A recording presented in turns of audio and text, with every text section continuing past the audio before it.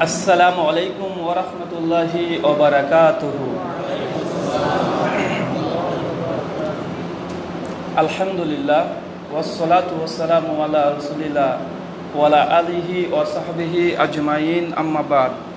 আউযু বিল্লাহি মিনাশ শাইতানির রাজীম। বিসমিল্লাহির রহমানির রহিম। ইয়া আইয়ুহাল্লাযীনা আমানু তাকুল্লাহা হাক্কা তুকাতিহি ওয়া লা তামুতুন্না ইল্লা ওয়া আনতুম মুসলিমুন। وقال النبي صلى الله عليه وسلم عن معاوية بن قرة رضي الله تعالى عنه قال قال رسول الله صلى الله عليه وسلم إذا فسدوا على الشام فلا خير فيكم لا تزال طائفة من أمتي منصورين لا يرضهم من خذلهم حتى تقوم الساعة قال محمد بن إسماعيل قال علي بن مديني هم أصحاب الحديث رواه সুনান তিরমিজি ইসনাদুস সহিহ। সমস্ত প্রশংসা সেই মহান সত্তা আল্লাহ সুবহানাহু ওয়া তাআলার জন্য, যিনি আমাদের সৃষ্টি করেছেন। শুধু সৃষ্টি করেননি, এই পৃথিবীতে সহস্র কোটি মাখলুকাত সৃষ্টি করার পরেও যিনি আমাদের এই মানব জাতিকে সর্বশ্রেষ্ঠ জাতি, সর্বশ্রেষ্ঠ মাখলুকাত এবং সর্বশ্রেষ্ঠ নবী মুহাম্মদ সাল্লাল্লাহু আলাইহি ওয়াসাল্লামের উম্মত হিসেবে প্রেরণ করেছেন, সেই মহান সত্তা আল্লাহ সুবহানাহু ওয়া তাআলার সংক্ষিপ্ত শুকরিয়া সুজুদ আদায় করি তার নিজেরই সে কোনো ভাষা দিয়ে। সকলে এক বাক্যে বলি আলহামদুলিল্লাহ। তারপর তার প্রিয় নবী মুহাম্মদ মুস্তাফা আহমদ মুস্তাফা সাল্লাল্লাহু আলাইহি ওয়াসাল্লামের প্রতি সহস্র কোটি দরুদ এবং সালাম বর্ষিত হোক। সকলে বলি আল্লাহুম্মা আমিন। যাই হোক, পূর্বের ঘোষণা অনুসারে আপনারা অনেকে অবগত আছেন যে আজকে এই মাগরিবের সালাতের পর এশা পর্যন্ত আলোচনা চলবে, আর নির্দিষ্ট একটি বিষয়ের উপরে ইনশাআল্লাহ আজকে আলোকপাত করা হবে। যে বিষয়টি ঘোষণা করা হয়েছে সে বিষয়টির নাম হচ্ছে কেন এই মিথ্যাচার। আলোচ্য বিষয় ভাই, কেন এই মিথ্যাচার। মানে এই নামকরণটা একটা আজগবি মনে হচ্ছে যে এটা কি আলোচনার কোনো বিষয় হতে পারে, কিন্তু বর্তমান প্রেক্ষাপটকে সামনে রেখে আমাদেরকে এমন বিষয়টাকে বেছে নিতে হচ্ছে। কেন আমরা যেদিকে যাই সেদিকে আমাদের নামে বিভিন্ন রকম মিথ্যাচার, মিথ্যা অপবাদ আমাদের দিকে লেপন করা হয়। যে কথাগুলো আমরা বলি না সেগুলো আমাদের মুখে গুঁজে দেওয়া হয়, যে কথা বিশ্বাস করি না জোরপূর্বক আমাদের উপরে চাপিয়ে দেওয়া হয়। তাই অবশ্যই আমরা এখান থেকে নিজেদের আকীদা, নিজেদের মানহাজ, নিজেদের কতটা আমরা কিভাবে ইসলামকে বুঝি, ইসলামকে জানি, এটা মানুষের সামনে ক্লিয়ার করা বা পরিষ্কার করা, এটা আমাদের এখন দাঁড়িয়েছে অলঙ্ঘনীয় দায়িত্ব। মানে এই দায়িত্ব যদি আমরা পালন না করি, দূর থেকে অনেক মানুষ আমাদেরকে মিথ্যা অপবাদ দিচ্ছে। আমরা প্রতিনিয়ত শুনছি, যেগুলো আমরা আকীদা পোষণ করি সেগুলো বলছে, আবার যেগুলো পোষণ করি না আমাদের নামে তারা মিথ্যা অপবাদ দিচ্ছে। তার জন্য আলোচ্য বিষয় কেন এই মিথ্যাচার। প্রথম যে মিথ্যাচার করা হয় আমাদের প্রতি, আমাদের বিশেষ করে কোনো অমুসলিম হিন্দু, খ্রিস্টান, ইহুদি, বৌদ্ধের জন্য কোলভিল মুচি মেথডের তরফ থেকে এই অভিযোগগুলো আসে না। যে অভিযোগগুলো করা হয় সে অভিযোগগুলো আমাদের মুসলিম ভাইদের মধ্যে থেকে, হয়তো তারা আমাদের সঙ্গে বা আমাদের সম্পর্কে ততটা জানে না, বা আমরা কিভাবে ইসলামকে মানতে চাই সেগুলো বোঝার চেষ্টা করে না। তাদের সঙ্গে কিছু আকীদা এবং কিছু মাসাইলগত মতপার্থক্যের জন্য অনেক কিছু তারা অপবাদ লেপন করছে। তাই প্রথম যে অপবাদ আমাদেরকে দেওয়া হয় যে আমরা হচ্ছে ওয়াহাবি, আমরা হচ্ছে লামাজহাবি, আমরা হচ্ছে গায়ের মুকাল্লিদ। আমাদের অনেকগুলো নাম আছে, তারাই আমাদেরকে নামগুলো দিয়েছে। কখনো বলে ওয়াহাবি, কখনো বলে লামাজহাবি, কখনো বলে গায়ের মুকাল্লিদ, অনেকগুলো নাম বলার পরে প্রথম যে অভিযোগ যে এরা বিশ্ব নবীর ওপরে দুরূদ পড়ে না, বা আছে না নেই, যে আমাদেরকে বলে যে আমরা নাকি দুরূদ পড়ি না। ভাই বলুন তো এই অভিযোগ কি সত্য? যে এটা কখনোই কোশ্চিন কালে অভিযোগ সত্য হতে পারে না। কেন এই মিথ্যাচার? মিথ্যাচার নাম্বার এক, যে আমরা বিশেষ করে আহলুল হাদিস, মানহাজে আহলুল হাদিস বা সালাফি বা লামাজহাবি, গায়ের মুকাল্লিদ যে নামে আমাদেরকে আখ্যায়িত করেন না কেন, আমাদের তো দাবি এটা পবিত্র সূরা আহজাব 33 আয়াত নম্বর 56, আল্লাহ সুবহানাহু ওয়া তাআলা প্রত্যেকটা মুমিন মুসলিমদের জন্য এটা আদেশ করেছে যে আমাদেরকে রাসূলের প্রতি দুরূদ এবং সালাম পড়তে হবে। আমরা স্পষ্ট বলি যে রাসূলের প্রতি যারা দুরূদ পড়ে না, সুনান তিরমিজি হাদিস নাম্বার 3545, সেই ব্যক্তি পৃথিবীর মধ্যে সবচেয়ে বড় কৃপণ। আমরা স্পষ্ট কথা বলি, যে ব্যক্তি দোয়া করছে, আল্লাহর কাছে চাইছে, কিন্তু মাঝখানে যদি দুরুদে ইব্রাহিম তথা বিশ্ব নবীর উপরে দুরুদ পাঠ না করে, তো আল্লাহ সুবহানাহু ওয়া তাআলা সে ব্যক্তির দোয়া কবুল করেন না, আসমান আর জমিনের মধ্যবর্তী স্থানে তিনি ঝুলিয়ে দেয়। ভাই এটা আমাদের আকীদা, আমরা পরিষ্কার বলি। আমাদের এই দুরুদের ফজিলতের উপরে অসংখ্য কিতাব বাংলা ভাষাতে লেখা আছে না নেই ভাই? তো মানুষ কিভাবে আমাদের প্রতি মিথ্যাচার করতে পারে যে আমরা নাকি রাসূলের প্রতি দুরুদ পড়ি না? ভাই কথা কিন্তু তারা যেমনটি বলছে তেমনটা 100% মিথ্যা এমনটি নয়, তাদের কথার মধ্যে সত্যতা আছে। তারা মূলত যেটা বোঝাতে চাইছে আমাদেরকে যে তাদের ফ্যাক্টরিতে তৈরি করা কিছু মানব রচিত দুরুদ আছে, তারা নাম দিয়েছে এই দুরুদ আমরা পড়ি না। কথা বোঝেন নাই? আমরা দুরুদ পড়ি না কোন দুরুদ? তাদের ফ্যাক্টরিতে তৈরি করা, তাদের ওলেমারা কিছু ছন্দ দিয়ে কিছু কবিতা বানিয়ে বিশ্ব নবীর ওপরে দুরুদ পড়ছে, আমরা বলি এই দুরুদ পড়া যাবে না। কিন্তু দুরুদে ইব্রাহিম বা কোরআন হাদিস থেকে যে দুরুদগুলো প্রমাণিত আছে বা আমরা কি বলি এগুলো পড়া যাবে না? এবার তাদের সঙ্গে মত পার্থক্য এটা যে কোনো মানুষ কোনো একটা দুরুদ আবিষ্কার করছে নিজের ভাষা দিয়ে, কবিতার আকারে, কবিতার ঢঙে। এখন এটা কি দুরুদ বলে আমরা মুসলিমরা পড়তে পারবো, যেটা পবিত্র এবং সুন্নাতে আল্লাহ আমাদেরকে নির্দেশ দিয়েছে? আমাদের মাসালা জি না, এটা সম্ভব নয়। কেন? পবিত্র সূরা মাইদা 5 আয়াত নম্বর 3, আল ইয়াউমা আকমালতু লাকুম দীনাকুম, দিন ইসলাম মুকাম্মাল পরিপূর্ণ হয়েছে। নতুন কিছু ইবাদত হিসেবে সংযোজন করা যাবে না। ভাই এটা হচ্ছে আমাদের আকীদা। তার জন্য আমরা পরিষ্কারই বলি যে বিশ্ব নবী থেকে যে দুরূদগুলো প্রমাণিত সেগুলো পড়াটি অপরিহার্য। কেউ যদি না পড়ে তার বিশেষ করে দুয়াতে তার দুয়াই কবুল হবে না। 2 নম্বর, সে ব্যক্তি সবচেয়ে বড় কৃপণ। আর আল্লাহ রাসূল বলেছে সেই মুসলিম হাদিস নাম্বার 875 যে কোনো ব্যক্তি যদি বিশ্ব নবীর প্রতি একবার দুরূদ পড়ে আল্লাহ সুবহানাহু ওয়া তাআলা তার পেছনের 10টা গুনাহকে ক্ষমা করে দেন। আল্লাহু আকবার। আল্লাহ রাসূল এতটাই ক্ষান্ত নয়, তিনি দ্বিতীয় কথা বলছেন কোন ব্যক্তি যদি রাসূলের প্রতি একবার দুরূদ পড়ে তো আল্লাহ সুবহানাহু ওয়া তাআলা তার নামে 10টা নেকি লিখে দেন। চিন্তা করেছেন এক দুরূদের কত ফজিলত। আর এতটাই ক্ষান্ত নয়, আল্লাহ রাসূল 3 নম্বর পয়েন্ট আবার বলছে কোন ব্যক্তি যদি রাসূলের প্রতি একবার দুরূদ পড়ে আল্লাহ সুবহানাহু ওয়া তাআলা সেই ব্যক্তির উপরে 10 বার রহমত বর্ষণ করতে থাকেন। চিন্তা করেছেন? ভাই এটা আমরা স্পষ্ট বলছি। কেন এই মিথ্যাচার? আমরা দুরূদ অবশ্যই পড়ি যেগুলো কোরআন এবং হাদিস থেকে প্রমাণিত, সালফে সালেহিন থেকে প্রমাণিত, সেগুলোকে আমরা পড়াটাকে অপরিহার্য মনে করি। কিন্তু যেগুলো মানুষ তৈরি করছে, নিজেরা তৈরি করছে, সেগুলোকে বলি আমরা বিদআত। কেন? এটা সালফে সালেহিন থেকে প্রমাণিত নয়, এটাকে বলি বিদআত, এটাকে পড়া যাবে না। তো এটা ভাই আমাদের উপরে মিথ্যাচার কি মিথ্যাচার নয়? এবার আসুন বোঝার চেষ্টা করি যে দুরূদ মূলত কারা পড়ে না। যেহেতু আমাদের প্রতি অভিযোগ, আমরা ক্লিয়ার করলাম আমাদের মানহাজ কি, আমরা কেমনভাবে ইসলামকে বুঝি, আমরা কিভাবে দুরূদ পড়ি আর কোন দুরূদটা আমরা পড়ি না। এবার দ্বিতীয় প্রশ্ন, আমরা যদি পাল্টা তাদেরকে প্রশ্ন করি যারা আমাদেরকে অভিযোগ করে যে আমরা দুরূদ পড়ি না, অধিকাংশ মানুষ যারা আমাদের উপরে অপবাদ দেয় তারা হচ্ছে আমাদেরই ভাই যারা নামের আগে লাগায় সুন্নি, আছে না নেই? তারা সুন্নি নামে পরিচিত। তাদের হ্যান্ডবিল দেখবেন, মানে লিফলেট যেটা ইস্তেহার বলা হয়, তাদের বইপত্র দেখবেন, তাদের মসজিদ দেখবেন, তাদের নামে কোনো গাড়ি থাকলে দেখবেন যে তাদের প্রত্যেকটা জায়গাতে দেখবেন 786 লেখা থাকে, থাকে কি থাকে না? আর 786 দিয়ে একটা হাইফেন দিয়ে 92 92 লেখা থাকে, ভাই থাকে কি থাকে না? একদিন এক ভাইকে জিজ্ঞাসা করছি, আমাদের পার্শ্ববর্তী এক সুন্নি ভাইকে, যে ভাই 786 মানে কি? উনি বলছেন বিসমিল্লাহির রহমানির রহিম।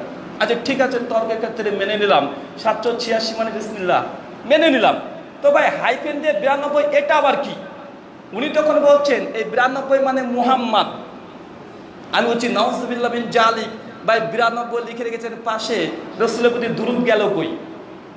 কারণ আপনারা আমাদের প্রতি অভিযোগ করেন যে আমরা দুরূদ পড়ি না, তো 786 লিখে 92 লিখেছেন, তো 92 মানে যদি মুহাম্মাদি হয়ে থাকে ধরে নিলাম, তো ভাই পাশে কি সাল্লাল্লাহু আলাইহি ওয়াসাল্লাম এই সংকেত দেওয়া আছে? দেওয়া নেই। তো ভাই দুরূদ মূলত কারা পড়ে না?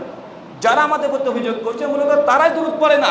প্রত্যেকটা আপনি জায়গা দেখেন, আপনি নিজে বুঝতেন 92 লেখা আছে, পাশে কিন্তু কোনো দন্তিস সহ দেখা না, সাল্লাল্লাহু আলাইহি ওয়াসাল্লাম লেখাও থাকে না, কোনো সংকেত ব্যবহার করে না। মূলত তারাই যদি দুরূদ পড়ে না, এটা আমরা ঘুরিয়ে দিই, এটা কি মিথ্যা হবে? জি নয়, এটা সত্য যে তারা এখানে রাসূলের প্রতি দুরূদ লেখে নাই।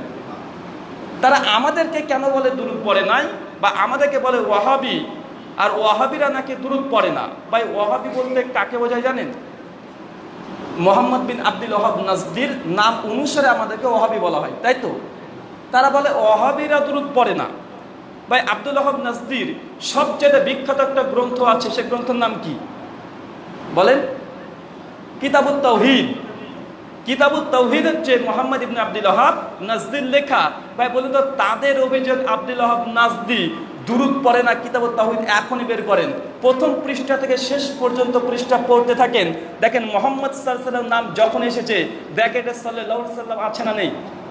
ভাই এটা দিবালোকে মিথ্যা কথা বলছে না যে আব্দুল ওয়াহাব নাজদির রাসূলের প্রতি দুরূদ পড়তে নিষেধ করেছে। আর তার নিজের লিখিত গ্রন্থ প্রত্যেকটা জায়গায় এমন কোনো পৃষ্ঠা নাই, এমন কোনো জায়গা নেই যে বিশ্বনবীর নাম এসেছে কিন্তু দুরূদ নেই। একটা পৃষ্ঠা বের করে দেখান যে এইখানে রাসূলের নাম এসেছে কিন্তু দুরূদ নাই। আছে এমন কোনো পৃষ্ঠা? যে আমরা তো এখন পর্যন্ত দেখি নাই।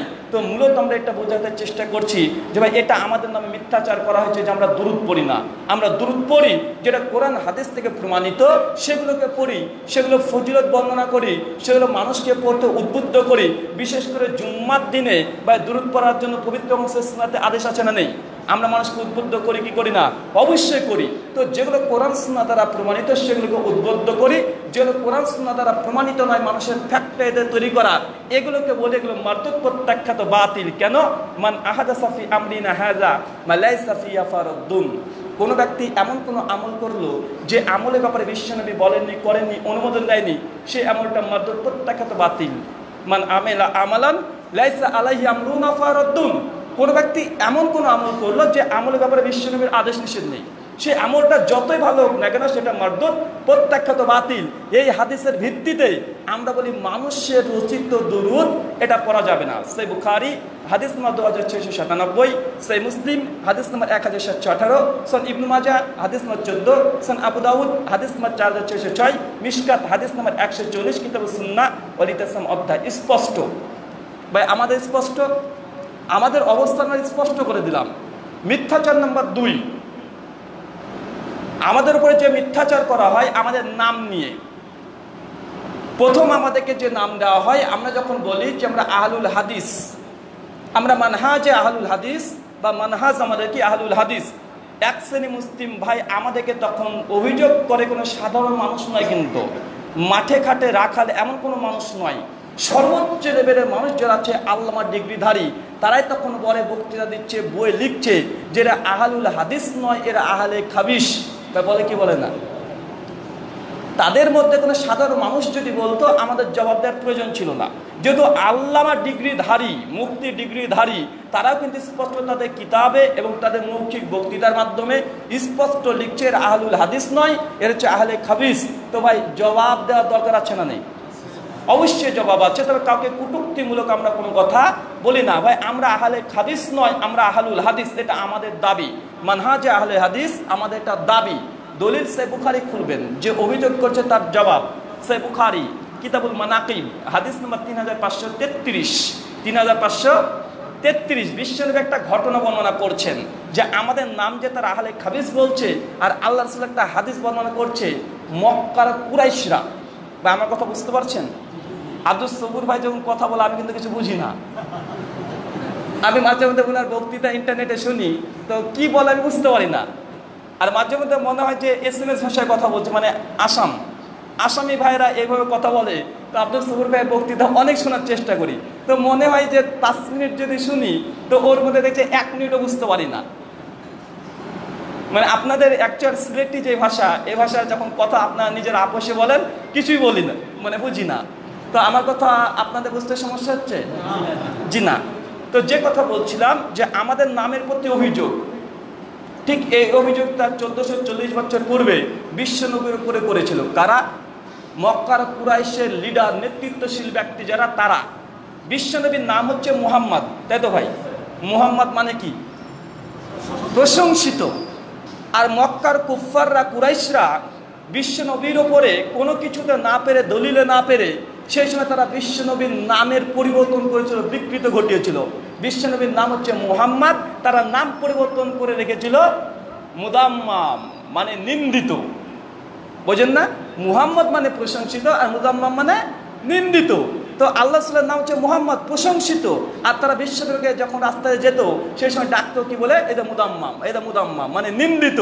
আর বিশ্বনবীর সঙ্গে সঙ্গে সাহাবা রাদিয়াল্লাহু তাআলা আনন্দকে ডেকে তিনি বলছেন যে আল্লাহ সুবহানাহু ওয়া তাআলা কুরাইশদের যে অপবাদ কিভাবে তাদের থেকে প্রত্যাবর্তন করেছে তোমরা কি জানো? সাহাবারা বলছে কিভাবে? তখন আল্লাহ বলছে যে কুরাইশরা যাকে গালি দেয় সে তো মুদাম্মাম, আনা মুহাম্মদ, আমি তো মুদাম্মাম নয়, আমি হচ্ছে মুহাম্মদ। তো যে মুদাম্মাম তারপরে গালি লাগবে, আনা মুহাম্মদ, আমি মুহাম্মদ। তো আমাদের দাবি হচ্ছে এটা, যারা আহলে হাদিস তাদের উপরে গালি লাগবে আনা আহলুল হাদিস, আমরা আহলে হাদিস। বা এটা হচ্ছে সুন্নাত সম্মত উত্তর। কথা বুঝতে পারলেন না?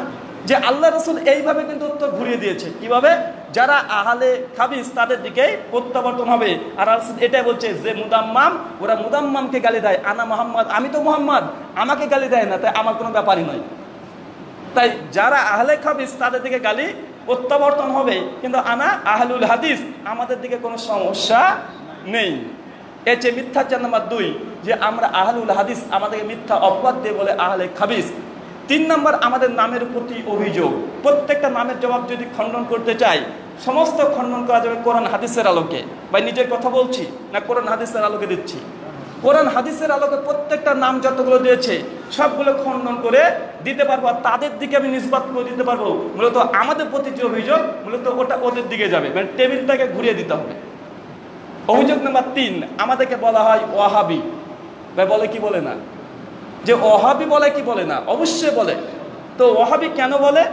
তাদের একটা বই আছে হক বাতিলের লড়াই, পৃষ্ঠা নাম্বার 69 থেকে একদম 75 পর্যন্ত তারা আলোচনা করেছে। বইটা ভেতরে আমি রেখে আসলাম, যারা দেখতে চান পরে দেখিয়ে দেব।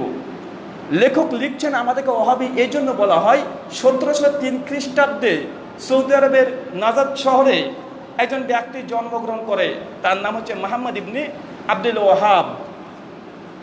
আর এই ব্যক্তি যখন জন্মগ্রহণ করার পরে যখন পবিত্র করার সেই সুন্নাহ ভালোভাবে পড়াশোনা করছে এবং তাওহীদ শিরক যখন বুঝতে পেরেছিল, সেই সময় সৌদি আরবে বিভিন্ন রকমের কবর মাজারকে ভেঙে চৌচির করে দিয়েছিল। এই ব্যক্তি আন্দোলন শুরু করেছিল শিরক বিদআতের বিরুদ্ধে। আর ওই ব্যক্তির নাম হচ্ছে মুহাম্মদ ইবনে আব্দুল ওয়াহাব। আর যেহেতু তিনি কবর মাজারকে ভেঙে চৌচির করেছেন, আর উপমহাদেশের মধ্যে যারা কবর মাজারকে ধর্ম মনে করে, মানে কবরের সিজদা দেয়াকে ইবাদত মনে করে, না সিজদা দেয়াকে কাবেরা গুনাহ মনে করে, এই সব ব্যক্তিরা তখন ওই মুহাম্মদ ইবনে আব্দুল ওয়াহাবকে কাফের ফুতা দিয়ে দিয়েছিল সেই সময়তে। আর 2 নম্বর পয়েন্ট, যে আমাদেরকে তাহলে কেন ওয়াহাবি বলা হয়?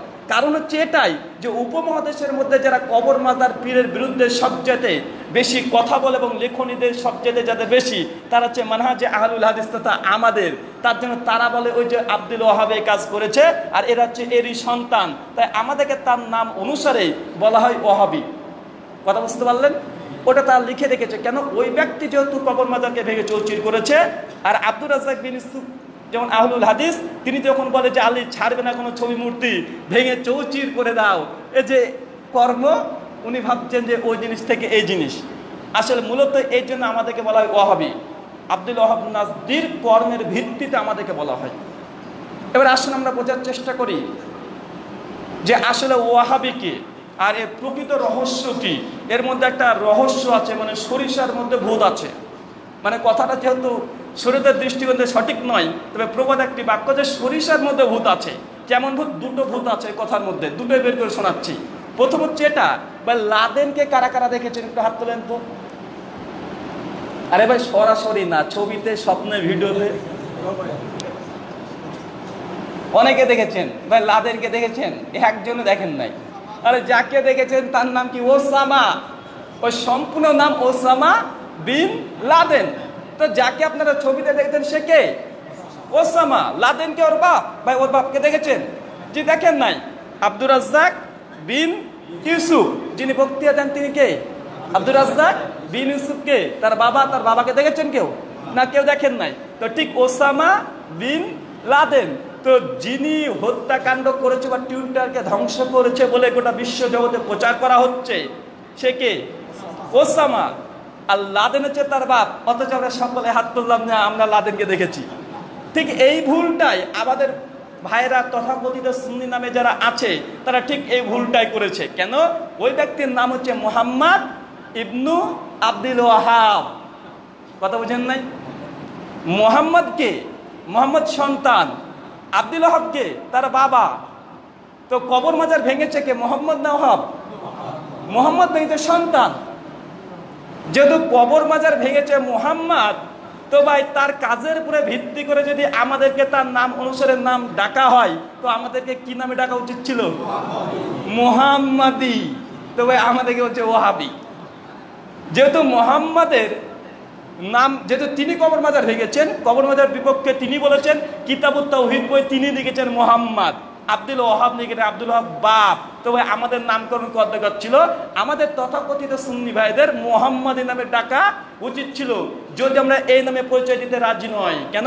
আব্দুল ওয়াহাব নাজদীর নাম অনুসারে যদি মোহাম্মদী বলা হয়, আমরা এই পরিচয় দিতে রাজি না, কোশ্চিন কালেও দেবো না। কিন্তু ইমামে আজম মুহাম্মদ সাল্লাল্লাহু আলাইহি সাল্লামের নাম অনুসারে যদি মোহাম্মদ বলা হয়, অবশ্যই আলহামদুলিল্লাহ আমরা অ্যাকসেপ্ট করব। কিন্তু এই উম্মতির নাম অনুসারে আমরা কখনো পরিচয় দিই না। উম্মতির নাম অনুসারে যদি পরিচয় দিব, তো ভাই আমরা ইমাম আবুল নামে দিতে আমাদের আপত্তি কি? বুঝেন নাই? তো এই মুহাম্মদ ইবনে আব্দুল ওয়াহাবের নাম অনুসারে পরিচয় দিতে রাজি নয়। তাই তাদের মধ্যে পরিচয়ের মধ্যে ভূত দেখলেন কি, যে আমাদের নাম হওয়া উচিত ছিল মোহাম্মদী। আর একটা ভূত আছে, তারা স্পষ্টভাবে তাদের হক বাতিলের লড়াই বইটা স্পষ্ট লিখেছে, আব্দুল ওয়াহাব নাজদীর জীবনী লিখেছে। এবং আব্দুল ওয়াহাব নাজদীর আপনি বিশেষ করে যে কোনো আপনি জীবনী গ্রন্থ পড়েন, যখন এই মুহাম্মদ মানে যিনি কবর মাজার ভেঙেছে সন্তান, যখন শিরক বিদাতের বিরুদ্ধে তীব্র হস্তে লেখন এবং বক্তৃতা এবং কর্মে বাস্তবায়ন করতে শুরু করে দিল, অনেকগুলো টিম তৈরি করে ফেললো, সেই সময় এই তার পিতা মানে আব্দুল ওয়াহাব, এই ব্যক্তি তিনি ছিলেন কবর মাজারের পক্ষে। বাপ ছিল কিসে ভাই? কবর মাজারের পক্ষে, আর বেটা কবর মাজারের বিপক্ষে। তো সেই সময়তে এই আব্দুল ওয়াহাব তার সন্তানকে ত্যায্য পুত্র করে বাড়ি থেকে বের করে দিয়েছিল। ভাই কে বের করে দিয়েছিল? বাপ। নাম কি? আব্দুল ওয়াহাব। তিনি কিসের পক্ষে ছিলেন? কবর মাজারের পক্ষে ছিলেন। মানে যে কবর মাজারের পক্ষে তার নাম আব্দুল ওয়াহাব। তাই এবার আমরা বলতে পারি যারা উপমহাদেশে কবর মাজারের পক্ষে আছে তারাই হচ্ছে মূলত ওয়াহাবি। বুঝেন নাই? যারা কবর মাজার পক্ষে আছে, কারণ অসুল তো তাদের, অসুল তো তারা আমাদেরকে শিখিয়েছে যে ব্যক্তির কর্মের উপরে ভিত্তি করে নিসবত করে দাও। তো আমরা যেহেতু মোহাম্মদের পক্ষে ছিলাম, মানে কবর মাজারের বিপক্ষে, আমাদেরকে মোহাম্মদ বললে তাও মানবো না, কিন্তু তাদেরই অসুল, তাদেরকে ফিরিয়ে দিলাম, কেন তার বাপ ছিল কবর মাজারের পক্ষে, এই জন্যই তো বেটাকে ত্যাজ্য পুত্র করেছে। তথাকথিত সুন্নি ভাই যারা আছে আমাদেরকে যখন বলবে ওয়াহাবি, তখন তাদেরকে বলে ওয়াহাবি। একে সরিষার মধ্যে দুটো ভূত। কেন এই মিথ্যাচার? ভাই আমরা মোহাম্মদী নয়, আর আমরা আব্দুল ওয়াহাব নাজদীর নাম অনুসারে মোহাম্মদী নয়। ইমামে আজম মুহাম্মদ সাল্লাল্লাহু আলাইহি সাল্লামের নাম অনুসারে যদি আমাদেরকে মোহাম্মদী বলা হয়, তবে আমরা মানতে রাজি আছি। পৃথিবীর উম্মতির কোনো ব্যক্তির পরিচয়ের সঙ্গে আমরা নিসবত হতে চাই না। এটা যে মানহাজে আহলে হাদিসের একটি বিশেষ বৈশিষ্ট্য। তার মানে আপনাকে বলছিলাম তিনটে আমাদের নামে মিথ্যাচার করা হয়েছে, আরও মিথ্যাচার আছে।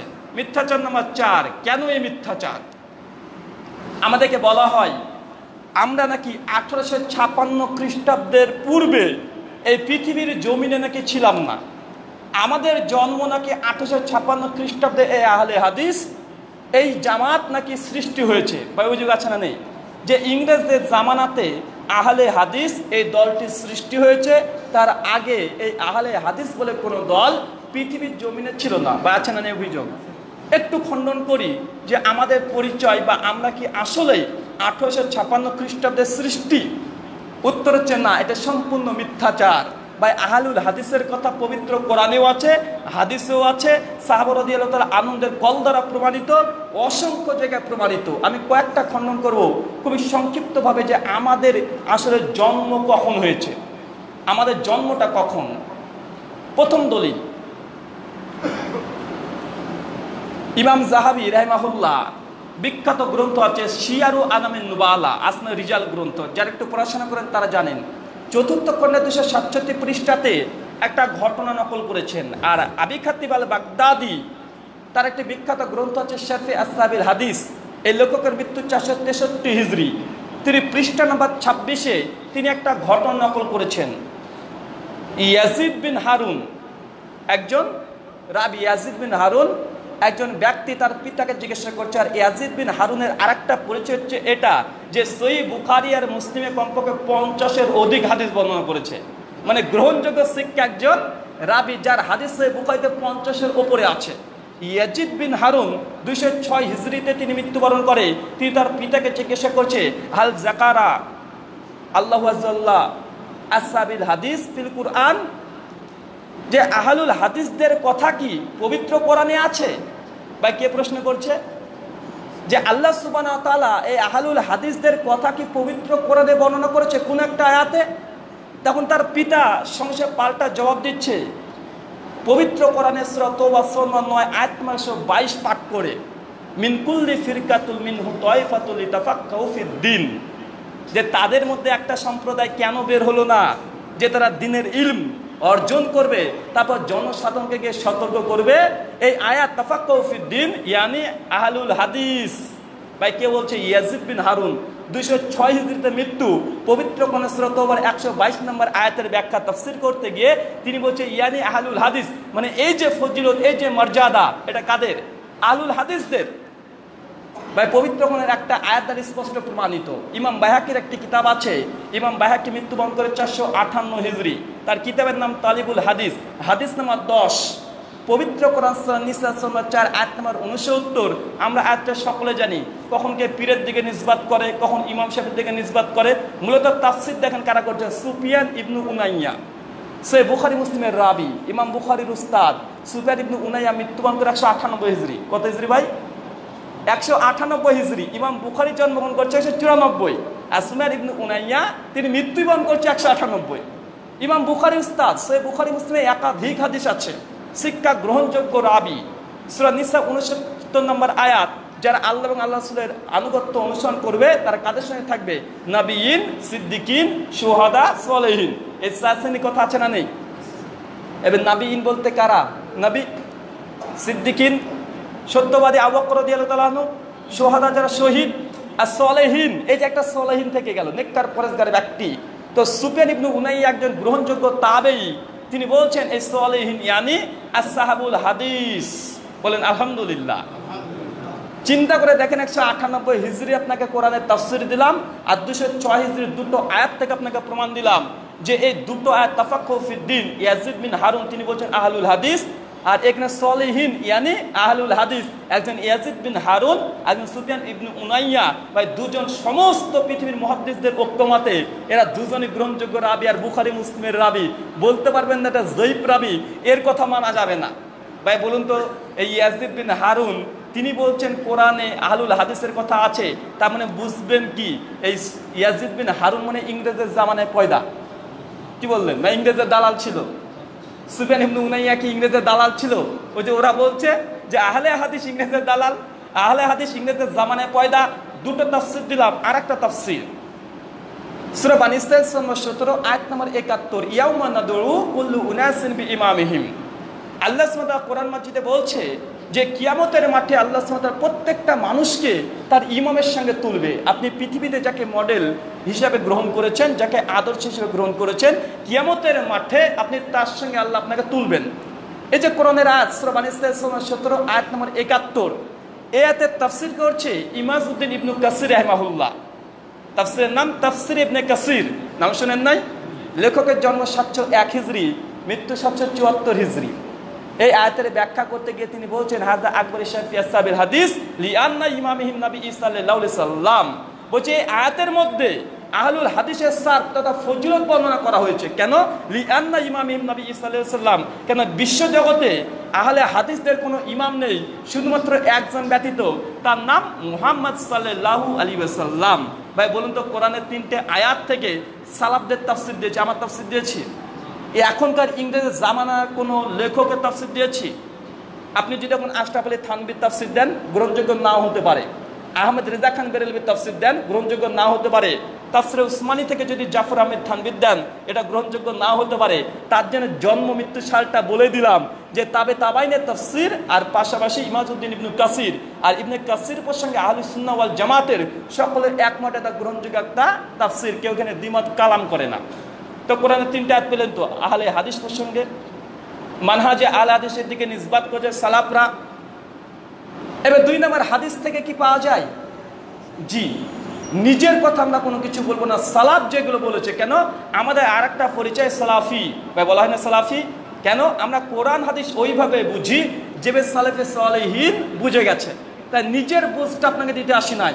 আপনি প্রত্যেকটা কথা পবিত্র কোরআন সুন্নাহ সালাফদের বুঝ অনুসারে কোরআন হাদিস এবং সালাফদের কিতাব যদি ঘেটে দেখেন, ইনশাআল্লাহ সবগুলো পরিষ্কার হয়ে যাবে কোনটা হক আর কোনটা বাতিল, আর কে কার উপরে মিথ্যাচার করছে।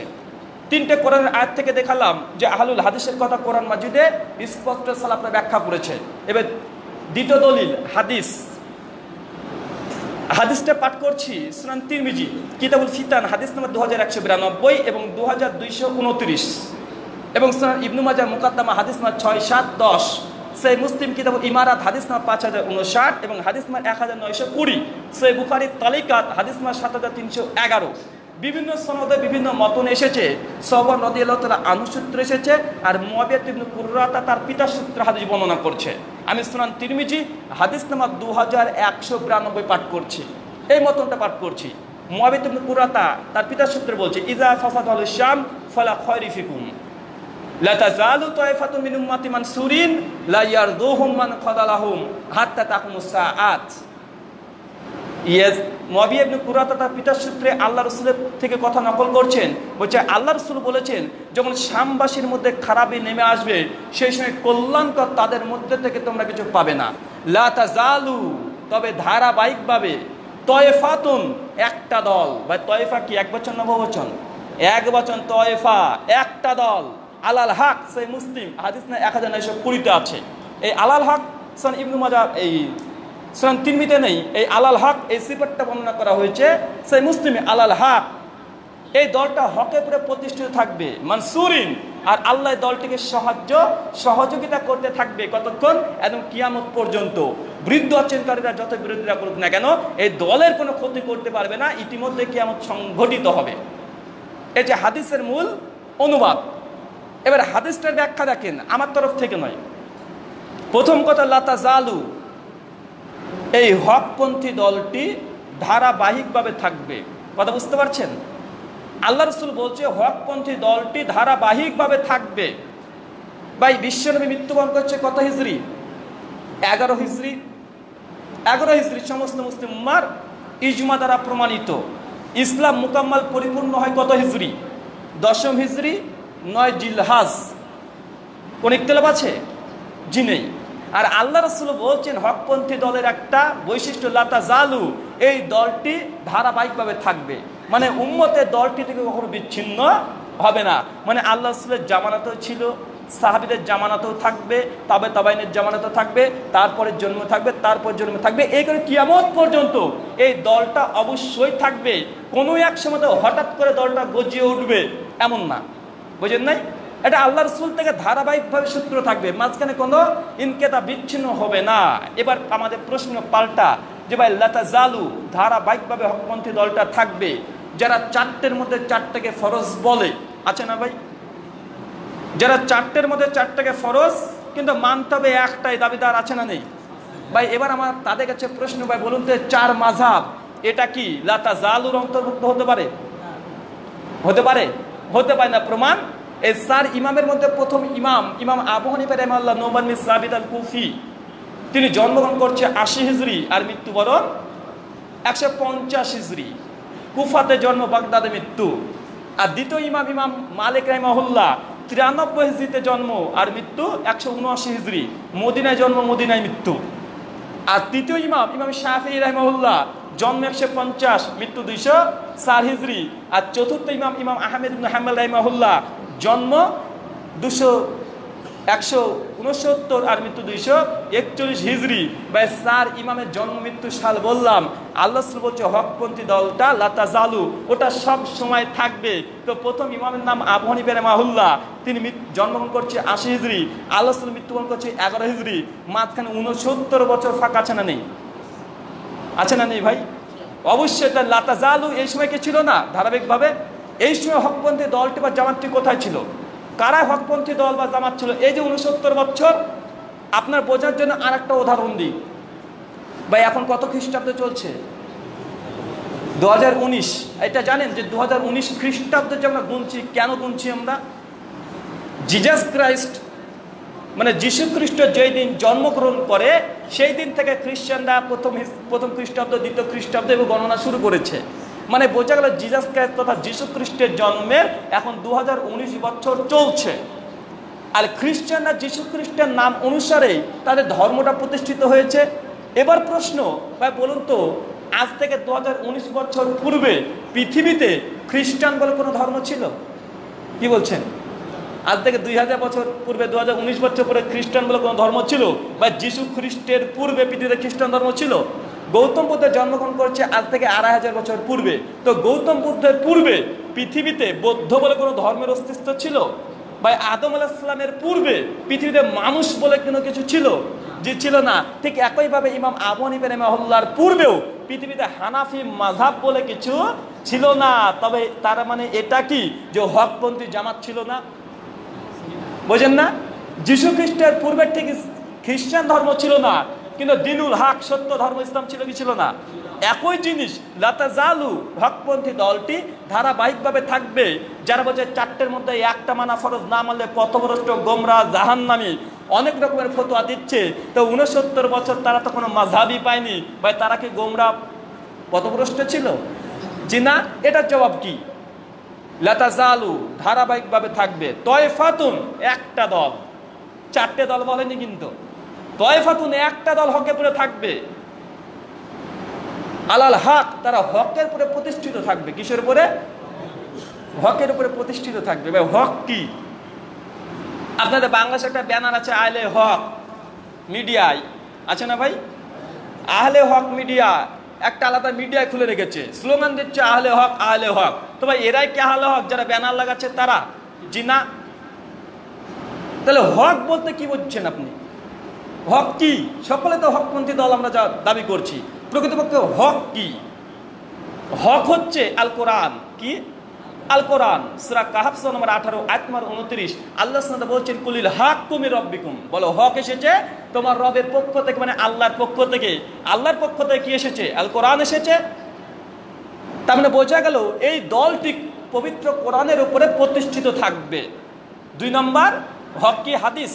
কেন বাংলাদেশে এখন ফিতনা যে হাদিস মানা যাবে না, এর আগে আমি একটু সংক্ষিপ্ত আলোচনা করে গেছি। হাদিস কি আসলে হকের অন্তর্ভুক্ত কি অন্তর্ভুক্ত নয়?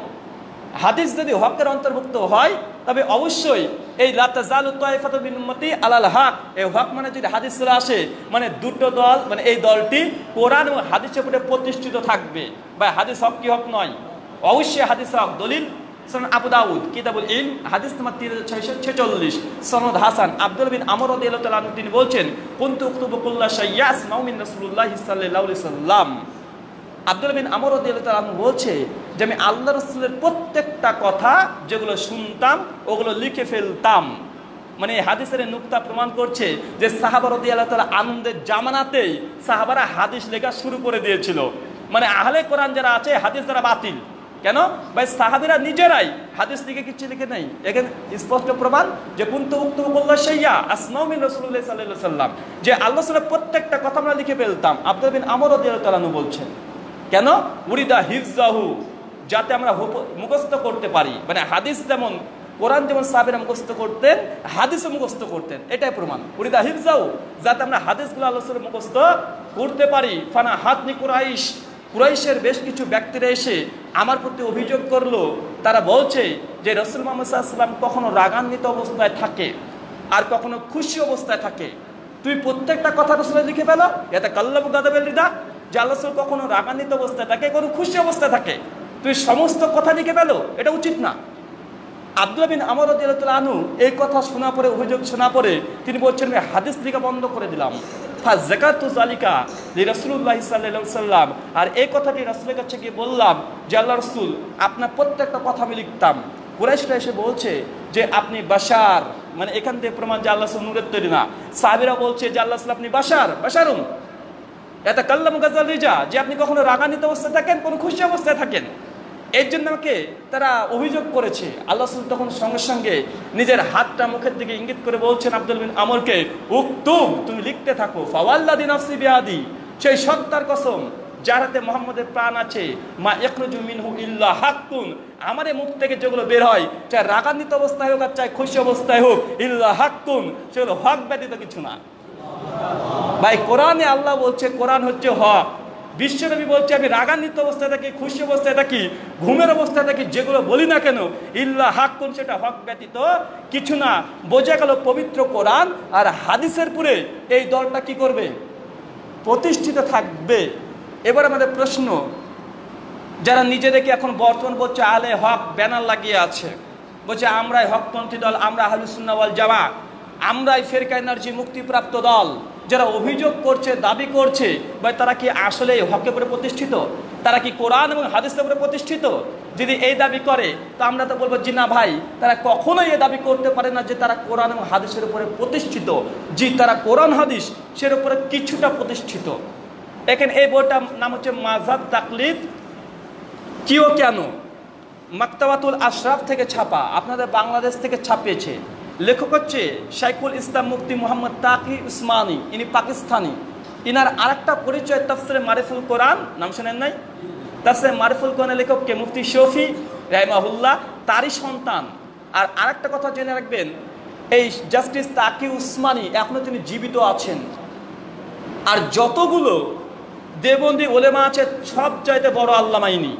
এর উপরে জীবিতদের মধ্যে বড় আল্লামা তাদের এখন জীবিত নাই, ইনি হচ্ছে সবচেয়ে বড় আল্লামা। তার এই বইটার মূল উর্দুর নাম হচ্ছে দিন মে তাকলিদ কি শেরি হেসিয়াত।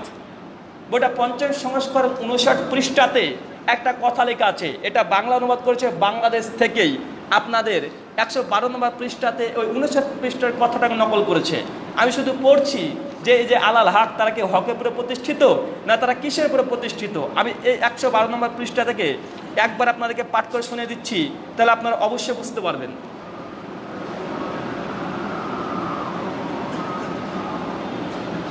দেখেন আমি পড়ছি হচ্ছে 10 নম্বর লাইন থেকে, আপনারা একবার এটা মানে জুম করে দেখিয়ে দিতে পারেন। আমি 10 নম্বর লাইন থেকে পড়ছি, লিখছে কি দেখেন, বলছে আশমিকভাবে যদি এমন কোনো হাদিস নজরে পড়ে যায় যা বাহ্যিক তার ইমামের মতের পরিপন্থী, তবুও তার কর্তব্য হলো সেই ইমাম মুজতাহিদের মতের অনুসরণ করা। 2 নম্বর, আর আলোচ্য হাদিস সম্পর্কে এই বিশ্বাস রাখবে যে আমি এর যথার্থ মর্ম অর্থ বুঝতে পারছি না, অথবা আমার ইমামের কাছে নিশ্চিত এর বিপরীত এর চেয়ে শক্তিশালী কোনো দলিল আছে। মানে কথাটা এবার ব্যাখ্যা করে বোঝায়। উনি যেটা বোঝাতে চাইছেন, উনি বলতে চাইছেন যে একজন ইমাম সাহেব সে সহিহ বুখারীর দার্স দিচ্ছে, একটা ইমাম সাহেব আল্লামা, মানে আপনাদের বাংলাদেশের লুৎফর রহমান ফরাজি, আল্লামা অলিপুরি, মুফতি শফি সাহেব, যতগুলো বড় বড় আল্লামা আছে তারা ধরেন সহিহ বুখারীর দার্স দিচ্ছে। দার্স দিতে দিতে সহিহ বুখারী হাদিস মানে 735 থেকে 739 নম্বর হাদিস পড়ছে যে রাসূল যখন রুকুতে যেতেন তখন রফুল ইয়াদাইন করতেন, যখন রুকু থেকে উঠতেন তখন রফুল ইয়াদাইন করতেন, তবে 2 সিজদার মাঝে রফুল ইয়াদাইন করতেন না। আপনাদের বড় বড় আল্লামারা পড়ছে এই হাদিস, দার্স দিছে, দিতে দিতে দেখছে আরে এই হাদিসটা তো আমাদের মাযহাবের পরিপন্থী, আমাদের ইমামের মতের খিলাফ, আমরা তো রফুল ইয়াদাইন করি না। সেই সময় তিনি বলছে যে ইমাম মুজতাহিদের খিলাফ যদি কোনো হাদিসে চলে আসে তবে উক্ত ইমামের জন্য হাদিসের উপরে আমল করা জায়েজ নয়, ইমাম আবু হানিফার কথাকে প্রাধান্য দিতে হবে, মানে নিজের মাযহাবে যেটা আছে সেটাকে মানতে হবে, হাদিস যেটা পড়ছে পড়ো, কোনো সমস্যা নেই। দ্বিতীয় কথা তারপরে বলছে আর আলোচ্য হাদিস সম্পর্কে এই ধারণা রাখবে যে হাদিসের মর্ম অর্থ আমি বুঝতে পারছি না, অথবা এর চাইতে শক্তিশালী দলিল বা শক্তিশালী হাদিস আমার ইমামের কাছে ছিল যেটা আমি এখনো পাই নাই। ভাই বলুন তো কি বললো? মাযহাবের কথাকে সে ধার্য করলো না কোরআন হাদিসকে অগ্রাধিকার দিল? কোনটাকে? আর এই কথাটি একটা জায়গায় নয়, আমি এরকম 20টা গ্রন্থ থেকে আপনাকে দেখাতে পারি যে প্রত্যেকটা তাকলিদ প্রসঙ্গে মূল অস্ত্র হচ্ছে এটা যে ইমাম আবু হানিফার খিলাফ যদি কোনো হাদিস চলে আসে, একজন ব্যক্তি, একজন আল্লামা সে মানতে পারবে না, তাকে মাযহাবের ফতোয়া মানতে হবে। আর আলোচ্য হাদিস প্রসঙ্গে, কোরআনের আয়াত প্রসঙ্গে এই ধারণা রাখবে যে না এই হাদিস আমি বুঝতে পারছি না, অথবা বুঝতে পারছি ঠিক কিন্তু এর বিপরীত মনে হয় ইমাম আবু হানিফা রাহিমাহুল্লাহর কাছে হাদিস ছিল, তার জন্য তিনি ওই হাদিসের উপরে ফতোয়া দিয়েছেন। ভাই এটাকে কোনো মুসলিম ব্যক্তি যার বিবেক বুদ্ধি আছে সে মানতে পারবে? এই কথাটা আর একটা বই আছে মাযহাব কি ও কেন, পৃষ্ঠা নাম্বার 72 এই কথাটা লিখেছে। আরেকটা বই আছে ইমাম মানব কেন, পৃষ্ঠা নাম্বার 26-39 ঠিক একই কথা লেখা আছে। আরেকটা হচ্ছে বই আছে আহমেদ ইয়ার খান নাইমির যা আল হক, যেটা আমাদের ইন্ডিয়ান প্রকাশনী পৃষ্ঠা নাম্বার 12, আর বাংলাদেশ মোহাম্মদী বুক ডিপোর ঢাকা থেকে ছাপা পৃষ্ঠা নাম্বার 24 একই কথা আছে। উর্দু দিন মে তাকলিদ কি শরঈ हैसियत 59 নম্বর পৃষ্ঠা। আর আছে আরবি কিতাব মুফতি মাহমুদুল হাসান খান দারুল উলুম দেওবন্দের শিক্ষক, তিনি একটা আলাদা বই লিখেছেন, বইটার নাম হচ্ছে তাকরিরে তিরমিজি। বইটা লেখার একটা ইতিহাসও আছে। মানে সুনান তিরমিজিতে ইমাম আবু হানিফার মাযহাব তথা ফতোয়া যেগুলো কোরআন ও হাদিসের বিপক্ষে চলে গেছে, ওই সমস্ত হাদিসগুলোকে বের করে আলাদাভাবে একটা গ্রন্থ রচনা করেছে যার নাম তাকরিরে তিরমিজি। আর লেখক ওখানে ইমাম আবু হানিফার মতগুলোকে কোরআন হাদিস এবং যুক্তি দিয়ে প্রমাণ করতে চেয়েছেন না ইমাম আবু হানিফা রাহিমাহুল্লাহর মতগুলো আসলেই সঠিক। তো তাকরিরে তিরমিজি যেটা দারুল উলুম দেওবন্দ থেকে ছাপা, আমাদের ভারত থেকে 1985 সালে 36 পৃষ্ঠার শেষে আর 37 পৃষ্ঠার প্রথমে আলোচনা করেছে। আলোচনাটা এত চমৎকার, মানে খেয়ারে মজলিস প্রসঙ্গে, মানে ব্যবসা আদান প্রদান প্রসঙ্গে একটা সুনান তিরমিজিতে হাদিস আছে। ওই হাদিসের আলোচনা করতে গিয়ে মুফতি মাহমুদ হাসান খান দেওবন্দি তিনি দেখছেন যে আরে ইমাম আবু হানিফা যে ফতোয়া দিয়েছে এর পক্ষে না কোরআনের আয়াত আছে, না হাদিস আছে, না সাহাবীদের কোনো আসার আছে, কিছুই পাচ্ছে না। আর ইমাম আবু হানিফার বিপক্ষে আছে ইমাম শাফি আর ইমাম আহমেদ বিন হাম্বল, ওদের যে রায় তার পক্ষে বুখারী মুসলিম আবু দাউদ তিরমিজির হাদিস মজুদ। আর এই মুফতি মাহমুদুল হাসান খান বলছে দীর্ঘ 17 বছর ধরে এই হাদিসটা নিয়ে তিনি গবেষণা করেছেন, আর ইমাম আবু হানিফা রাহিমাহুল্লাহর পক্ষে তিনি দলিল আনার চেষ্টা করেছেন। শেষ পর্যন্ত না তিনি দলিল আনতে পেরেছেন, না কোনো আক্কেলে জবাব দিতে পেরেছেন। শেষ পর্যন্ত তিনি লিখছেন শেষের দিকে একদম জাল হক ওয়াল ইনসাফ আন্না তাতারজিল শাফি হাজিল বাসালাতি ওয়া নাহানু মুকাল্লিদি ইয়াজিবুনা আলাইনা তাকলিদ ইমাম আবি হানিফাতা। বলছে হক এবং ইনসাফের কথা হচ্ছে এটাই যে ইমাম শাফি যে রায়টা দিয়েছে, যে ফতোয়া দিয়েছে, এটাই কোরআন হাদিসের নিকটবর্তী, এটাই হক। নাহানু মুকাল্লিদু, যেহেতু আমরা মুকাল্লিদ, ইয়াজিবুনা আলাইনা তাকলিদ ইমামে আবি হানিফাতা, যেহেতু আমরা ইমাম আবু হানিফা রাহিমাহুল্লাহর মুকাল্লিদ, তার জন্য কোরআন হাদিস নেই তো কি হয়েছে, ইমাম আবু হানিফার এই ফতোয়াটা মানাটা আমাদের জন্য ওয়াজিব। ভাই বলুন তো আলাল হক, আল্লাহ রসুল বলছে এই দলটি আলাল হক, হকে পুরো প্রতিষ্ঠিত থাকবে। এরা দাবি করতে পারবে যে তারা হকে পুরো প্রতিষ্ঠিত আছে? সম্ভবই নয়। আপনাকে যদি 20 টাকার আরো 30টা যদি গ্রন্থের রেফারেন্স দেবো যে ঠিক এমন এমন তারা আচরণ করেছে, স্পষ্ট বলতে পারবে। এই বইটা একটা আছে জাস্টিস তাকি উসমানির একটা বই, তিনি খুব দুঃখ প্রকাশ করে তিনিও এই কথাই বলেছেন। এই বইটাতে মানে তাশাহুদ আঙ্গুল ইশারা করা প্রসঙ্গে 294 নম্বর হাদিসের ব্যাখ্যা করতে গিয়ে দারসে তিরমিজি 294 নম্বর হাদিসের ব্যাখ্যা করতে গিয়ে দেখবেন এখানে আছে যে তিনি লিখছেন যে এই আঙ্গুল ইশারা করা প্রসঙ্গে একবার নড়াবে না বারবার নড়াবে। তো হানাফি মাযহাবের প্রথম দিকে যেসব ওলেমা আছে তারা এই পক্ষে কোনো রায় দেয়নি। তার জন্য লেখক লিখছে এখানে যেহেতু কোনো রায় নেই, তার জন্য বলছে যে হাদিস তো আছে সুনান নাসাই মুসলিম আবু দাউদে আঙ্গুল ইশারা করার কথা।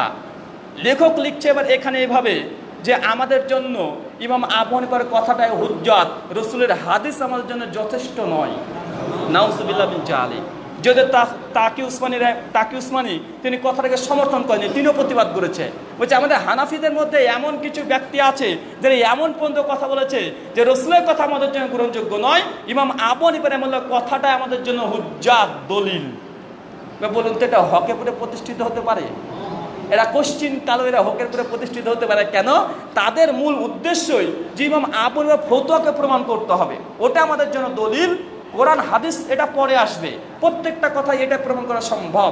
তো আমরা এখানে ক্ষান্ত হলাম কেন? হাদিসের ব্যাখ্যা করতে গেলে এই হাদিসদের 2 ঘন্টা কেটে যাবে। আলাল হক তারা হকে পরে প্রতিষ্ঠিত থাকবে, বা এই দলটা কোনো হকে পরে প্রতিষ্ঠিত হতে পারে না। আর মানহাজে আহলুল হাদিস যারা আছে, ছোট থেকে বড় পর্যন্ত বক্তা যতগুলো আছে, ছোট লেখক থেকে একদম বয়স্ক আল্লামা পর্যন্ত মানহাজে আহল হাদিসের যারা আছে, প্রত্যেকে একটা কথা বলে যে কোরআন আর হাদিসে যা আছে মেনে নাও। ভাই বলে কি বলে না? কোরআন হাদিসে যেটা আছে সেটা মেনে নাও। মানুষ এসে যদি আমাদেরকে প্রশ্ন করে ভাই ওদের নামাজটা ঠিক না আমাদের নামাজটা ঠিক, আমরা শুধু একটাই কথা বলি যে ভাই সে বুখারী মুসলিম আপনি একটা কিনে নেন, কিনে আপনি নিজে পাঠ করেন, যেটা হক মনে করবেন সেটা মানবেন। ভাই বলি কি বলি না? এবার তাদেরকে গিয়ে বলতে বলেন যে আপনি একবার বলেন যে বুখারী মুসলিম একটা কিনে নিয়ে তুই নামাজ শিখ, মৃত্যুবরণ করতে রাজি হবে, বিষ পান করতে রাজি হবে, কথা মুখ দিয়ে বের হবে না, হবে। কিন্তু আমাদের কাছে আসলে আমরা এটা দ্ব্যর্থহীন কণ্ঠে বলবো একটা কোরআন কিনেন আর দুটো হাদিস কিনেন, বুখারী মুসলিম কিনেন, নিয়ে আপনি পড়েন, যেটা হক পাবেন সেটা মানেন। আমরা বলতে পারি কি পারি না ভাই? আমরা নিস্পষ্ট বলি, বক্তৃতার মাধ্যমে বলি, লেখনির মাধ্যমে আমরা প্রকাশ করি, কিন্তু তারা কখনোই বলবে না। বরং তারা কথা বলে যে কোরআন হাদিস যদি পড়ো তাহলে তোমরা গোমরা পথভ্রষ্ট হয়ে যাবে। ভাই বলে কি বলে না? কোরআন হাদিস পড়লে গোমরা পথভ্রষ্ট হয়ে যাবে। আর যদি বাংলার কথা বলে, আরে সর্বনাশ, বাংলা পড়লে ইহুদি খ্রিস্টান হয়ে যাবে। বা আছে না নেই? একথা বলে কি বলে না? বাংলা কোরআন হাদিস পড়া যাবে না, তো বাংলা ফাজালে আমল পড়া যাবে, মানে এরকম একটা দাবি যে কোরআন হাদিস পড়া যাবে না, ফাজালে আমল পড়া যাবে। তো ভাই ফাজালে আমল এটা কি কোরআন মানে হাদিসের গ্রন্থ কি গ্রন্থ নয়? যদি বলেন কেচ্চা খানিতে পরিপূর্ণ আছে তাহলে পড়েন, সমস্যা নাই। আর যদি বলেন না কোরআন হাদিসের আলোকে লেখা, তাহলে এটা তো বুঝতে পারবে না। অথচ আল্লাহ সুবহানাহু পবিত্র কোরআনে কমপক্ষে 4 জায়গায় একটা আয়াত অবতীর্ণ করেছেন। সূরা কামার আয়াত 17, 22, 32 আর 40, ওয়ালাকাদ ইয়ারসালনা কোরআনের যিকরি ফাহুয়া মুযাক্কির, যে আমি পবিত্র কোরআন অবতীর্ণ করেছি, তোমাদের মধ্যে কেউ আছে কি যারা এই পবিত্র কোরআনকে পাঠ করবে, বুঝবে, আল্লাহ বোঝার জন্য কোরআনকে সহজ করে দিয়েছে। আর হুজুরে বলছে না, পবিত্র কোরআন খুব কঠিন। আল্লাহ বলছে সোজা, আর একবার নাই, একই সূরাতে 4 বার। সূরা কামার 17, 22, 32, 40 আল্লাহ বারবার বলছে কোরআন হাদিসকে আল্লাহ সুবহানাহু ওয়া তাআলা মানুষকে বোঝার জন্য সুবিধা করে দিয়েছে। ভাই মানুষ একটা বই লিখছে সেটা বেশি কঠিন হবে না আল্লাহ যেটা লিখেছে সেটা বেশি সোজা হবে? ভাই আল্লাহর মনে আপনার চেয়ে জ্ঞান কম আছে যে হুজুররা এই বই সব লিখছে, ওরা বলছে সাধারণ মানুষ তোমরা কোরআন হাদিস বুঝবা না, তো ভাই এই বইটা বুঝবে কিভাবে? হুজুরের বই বুঝবে কিভাবে? তো আল্লাহর হকে পুরো প্রতিষ্ঠিত থাকবে মানসুরিন, আর আল্লাহ এই দলটিকে সাহায্য সহযোগিতা করবে। বা বলুন তো আল্লাহ আমাদেরকে সাহায্য সহযোগিতা করছে কি করছে না? অবশ্যই সহযোগিতা করছে। তাদের তুলনায় আমরা যে কয়েকজন মানুষ আছি তারা চাইলে আমাদেরকে তুলে তুলে পিঁপড়ের মধ্যে ডলে ডলে টিপে মেরে ফেলতে পারতো, কিন্তু আল্লাহর পক্ষ থেকে সাহায্য আছে। ভাই দেখেন তো কোনো কিছু সম্ভব হচ্ছে? কোনো কিছুই সম্ভব হচ্ছে না। আর এই কথা মনে রাখবেন, গোটা বিশ্বজগতে যে ধর্মের অনুসারী সবচেয়ে দ্রুত গতিতে বাড়ছে সে ধর্মের নাম কি? ইসলাম। আর এটাও সত্য কথা, ইসলামের মধ্যে যতগুলো দল আছে, যে মানহাজের মধ্যে মানুষ সবচেয়ে দ্রুত গতিতে বৃদ্ধি পাচ্ছে সে মানহাজের নাম কি?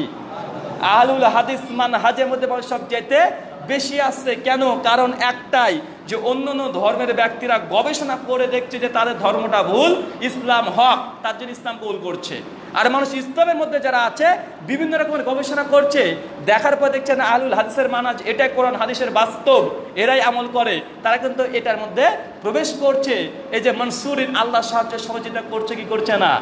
জি অবশ্যই করছে। তার জন্যই তো একজন সাধারণ আহলুল হাদিস কেবল 3 মাস 4 মাস 1 বছর কেবল মতো পরিবর্তন হয়েছে। ওই যদি মানুষকে দাওয়াত দিতে যায়, ও দাওয়াতের মাধ্যমে আরো 5 জন আহলে হাদিস হয় কি হয় না? বা আল্লাহ সাহায্য ছাড়া সম্ভব? আরে সাধারণ আমার কথা চিন্তা করেন, আমি জেনারেল শিক্ষিত, আল্লাহ যদি আমার উপরে সাহায্য সহযোগিতা নাই করবেন তো আমি আমার কথা শোনার জন্য আপনারা আসবেন? জি না। এই যে আল্লাহ যে সাহায্য করছে, একটা সাধারণ মানুষ 1 বছর 2 বছর কোরআন হাদিস স্টাডি করেছে, করার পরে সেও মানুষকে দাওয়াত দিচ্ছে, বা তার ডাকে মানুষ সাড়া দিচ্ছে কি দিচ্ছে না? কেন? আল্লাহ সহযোগিতা করবে মানসুরিন।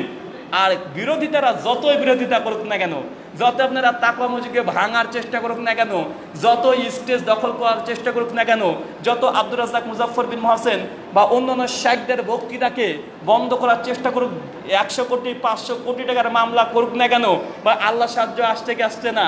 দেখেন সব কিছু নিমেষে উড়িয়ে যাচ্ছে। সাময়িক কিছুর জন্য মেন্টালি সমস্যা, একটু কষ্ট হচ্ছে, কিন্তু সব কিছু নিশ্চিন্ত হচ্ছে কি হচ্ছে না? মানসুরিন, আল্লাহ দলটিকে সাহায্য করছে। করছে কি করছে না ভাই? অবশ্যই করছে। আপনাকে বোঝালাম এই হাদিসটার অনুবাদ কেবল। এবারে হাদিসের ব্যাখ্যাটা আমার তরফ থেকে করবো না, সালাফ থেকে ব্যাখ্যা দিচ্ছি। এই হাদিসটা বর্ণনা করছে কে বলেছি? ইমাম তিরমিজি। কোথায়? সুনান তিরমিজি, কিতাবুল ফিতান, হাদিস নাম্বার 2192 এবং 2229, 2 বার সুনান তিরমিজিতে। ইমাম তিরমিজি জন্মগ্রহণ করে 209 হিজরি আর মৃত্যুবরণ করে 279 হিজরি। ইমাম তিরমিজি এই হাদিসটা নকল করার পরে তিনি দেখছেন যে তাইফে মানসুরা মানে সাহায্যপ্রাপ্ত একটা দল থাকবে উম্মতের, হকপন্থী দল, যারা জান্নাতে যাবে, ফেরকায়ে নারজি মুক্তিপ্রাপ্ত দল। ইমাম তিরমিজি তখন তিনি বলছেন যে মুসলিমদের মধ্যে অনেক তো দল, কোন দলটা হকের উপরে প্রতিষ্ঠিত, এটা কোন দল, তার মধ্যে একটা প্রশ্ন এসেছে। ইমাম তিরমিজি তখন বলছে সাওয়ালতু মোহাম্মদ বিন ইসমাইলা, এ বিষয়ে প্রশ্ন করলাম আমার উস্তাদ মোহাম্মদ বিন ইসমাইলা মানে ইমাম বুখারী রাহিমাহুল্লাহকে। কাকে? ইমাম তিরমিজি উস্তাদকে, ইমাম বুখারী রাহিমাহুল্লাহ তাকে প্রশ্ন করেছে। ইমাম বুখারী 194 জন্ম আর 256 হিজরিতে মৃত্যুবরণ করছে। ইমাম বুখারী রাহিমাহুল্লাহ উনি একই কথা বলছেন, আরে ঠিক এই প্রশ্নটাই আমি আমার উস্তাদকে করেছিলাম। নাম হচ্ছে আলী বিন মাদিনী রাহিমাহুল্লাহ, জন্ম 161, মৃত্যু 234। কথা বুঝতে পারছেন? কথা কত দূর গেল?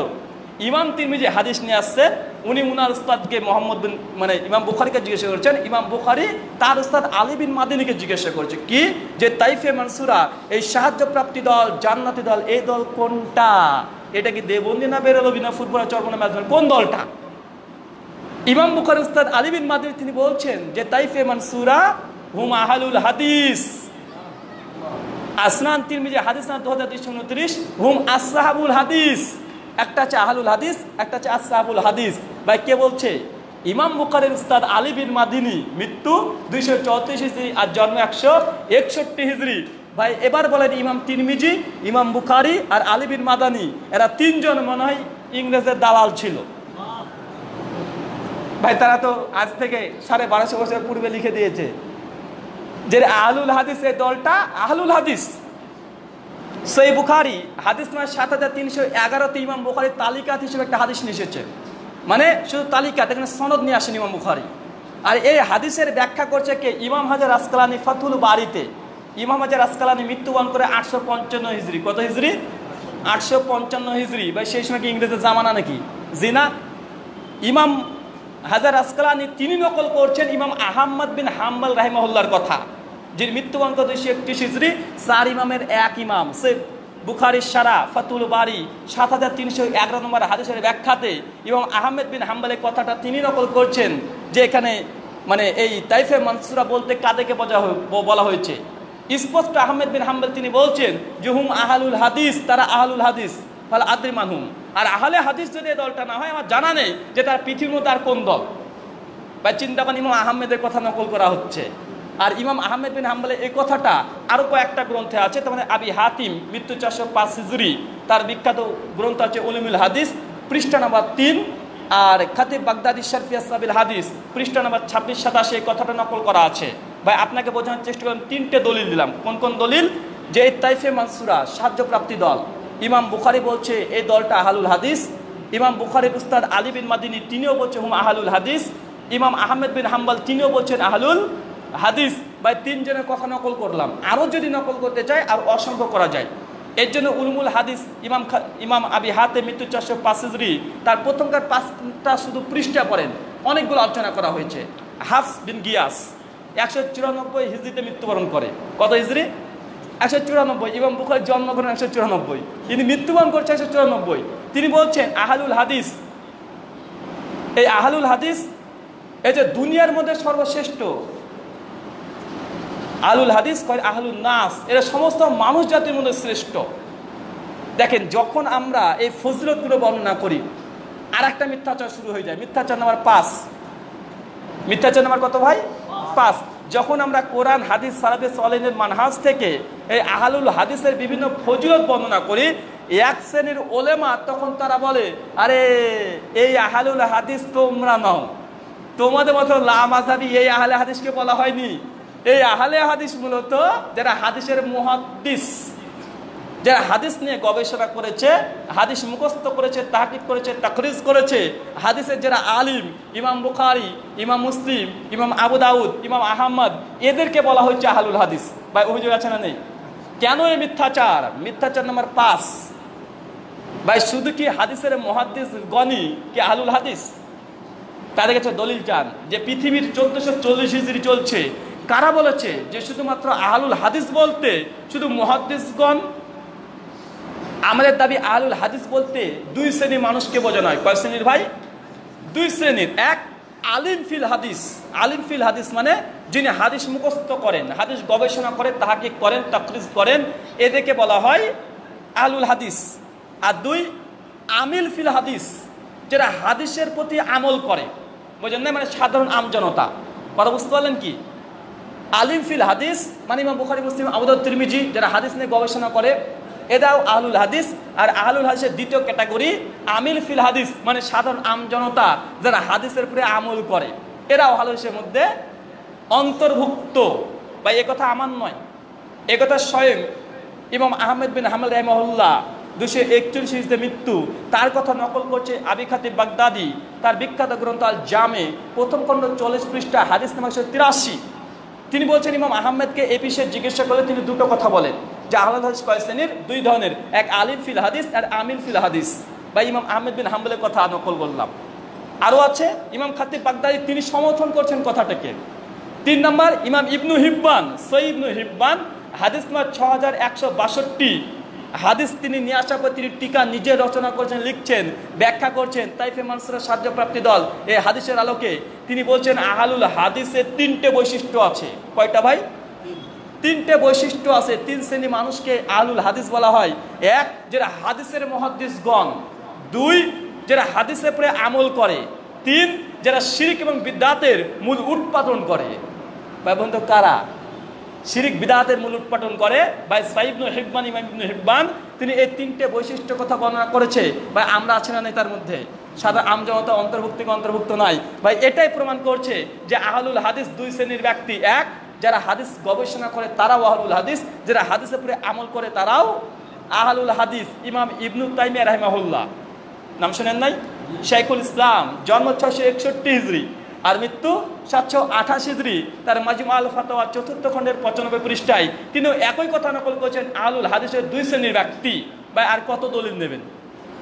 এটা স্বাভাবিকভাবে দিলাম, বাংলা থেকে কিছু দলিল দিয়ে দিই, মানে বাংলা আপনারা ঘেটে দেখতে পারেন। গোলাম আজম জামাত ইসলামীর লিডার, মনে পড়ছে নাম? তার একটা ছোট্ট বই আছে জীবন্ত নামাজ। এই বইয়ের 11 নম্বর পৃষ্ঠাতে তিনি লিখেছেন, দেখবেন হাত বাঁধা প্রসঙ্গে আলোচনা করতে গিয়ে তিনি বলছেন যদি হানাফি হয় তো তারা নাভির নিচে হাত বাঁধবে, আর যদি আহলে হাদিস হয় তো বুকের উপরে। তো ভাই বলুন তো, আহলে হাদিস উনি কি শুধু মুহাদ্দিসকে নিসবাত করেছেন না সাধারণ আমজনতাকেও করেছে? আমজনতাকে করেছে, মানে এই কথা প্রমাণ করছে যে তাদের দৃষ্টিকোণে সাধারণ আমজনতাও আহলে হাদিসের মধ্যে অন্তর্ভুক্ত। শুধু এতটাই নয়, সরফরাজ খান সাবদার দেওবন্দি উর্দু তার তাজালিয়াতের শব্দারে তিনি একই কথা লিখেছেন। অনেকগুলো দলিল আছে। আরেকটা দলিল দেন যে মুফতি রফিকুল ইসলাম মাদানি, এটা আহলে হাদিস মাদানি নয়, এটা দেওবন্দি হানাফি মাদানি। তার একটা বই আছে আহলে হাদিসের আসল রূপ, পৃষ্ঠা নম্বর 60। আরেকটা বই আছে আহলে হাদিস বিভ্রান্তি নিরাসান, পৃষ্ঠা নম্বর 21 আর 22। তিনি বলছেন যে আহলুল হাদিস বলতে তাদেরকে বোঝানো হয় যারা হাদিসের উপরে আমল করে, হাদিস তাহাকিক করে, তাকরিজ করে, প্রত্যক্ষ এবং পরোক্ষভাবে হাদিসের অনুসরণ করে। তো ভাই আমরা হাদিসের অনুসরণ করি কি করি না? তো আপনাকে এখানে টোটাল 7খানা দলিল দিলাম যে সাধারণ আমজনতা ও আহলুল হাদিস আর মুহাদ্দিসগণ তারা অবশ্যই আহলুল হাদিস। মুহাদ্দিসগণ যে আহলুল হাদিস কেউ দ্বিমত করেন, এটা ইজমা আছে। প্রশ্ন ইখতিলাফ তাদের সঙ্গে এটা, সাধারণ আমজনতা কি আহলুল হাদিস হতে পারে? জি হতে পারে। তার জন্য 4টে সালাফ থেকে নকল করেছি। আর এটা এই কথা ইজমা আছে যে পৃথিবীর মধ্যে কোনো মুহাদ্দিস এই কথা বলেনি যে শুধু মুহাদ্দিসগণই আহলুল হাদিস, দ্বিতীয় কোনো ক্যাটাগরি নাই, কেউ দাবি করেনি। এবং সালাফরা বলেছে 2 ধরনের আহলুল হাদিস, এক আমজনতা আর মুহাদ্দিসগণ। এবার কিছু আক্কেলি জবাব, যৌক্তিক জবাব। আমাদের সমাজে যারা হানফি মাসলাক মানে তাদেরকে জিজ্ঞাসা করেন যে ভাই হুজুর আপনি কোন মাযহাব মানেন? তো উত্তর হবে হানাফি। দ্বিতীয় প্রশ্ন করেন ভাই কোন হানাফি? দেওবন্দি, বেরলবি, ফুরফুরা, চরমোনাই, মাঝভান্ডারি, এনাদপুরি, জোনপুরি, রাজারবাগি, ফুলতলি, কোন হানাফি? তো তারা জবাব দিয়ে দেবে খুব বেশি হলে দেওবন্দি হানাফি। এবার দেওবন্দি হলে আবার প্রশ্ন করা যায় হায়াতি না মামাতি দেওবন্দি, কারণ দেওবন্দির মধ্যে 2টো ভাগ আছে। আর পাকিস্তানে তুমুল লড়াইও আছে, দেওবন্দি হায়াতি, দেওবন্দি মামাতি, মারামারি পর্যন্ত করে, কাফের পর্যন্ত ফতোয়া দিয়েছে।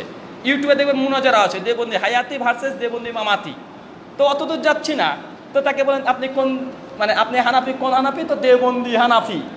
এবার তাকে প্রশ্ন করেন দেওবন্দি হানাফি বলতে কি বোঝায়?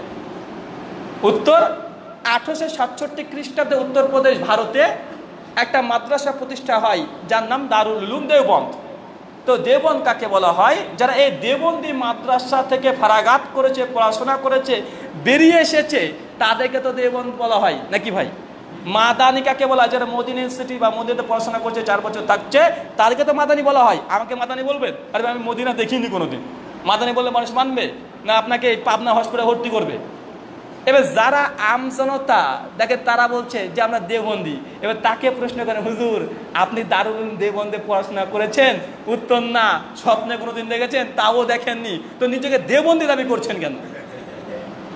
কারণ যারা দেওবন্দ মাদ্রাসায় পড়েছে তারা যদি দেওবন্দি দাবি করে মেনে নিব। যেমন আব্দুর রাজ্জাক বিন ইউসুফের সন্তান আব্দুল্লাহ ভাই, তিনি দেওবন্দে পড়েছে। উনি যদি বলেন আমি দেওবন্দি, মানতে পারি। তিনি দারুল উলুম দেওবন্দে পড়াশোনা করেছে, উনি দেওবন্দি হতে পারেন। কিন্তু সাধারণ আমজনতা তারা বলছে আমরাও দেওবন্দি।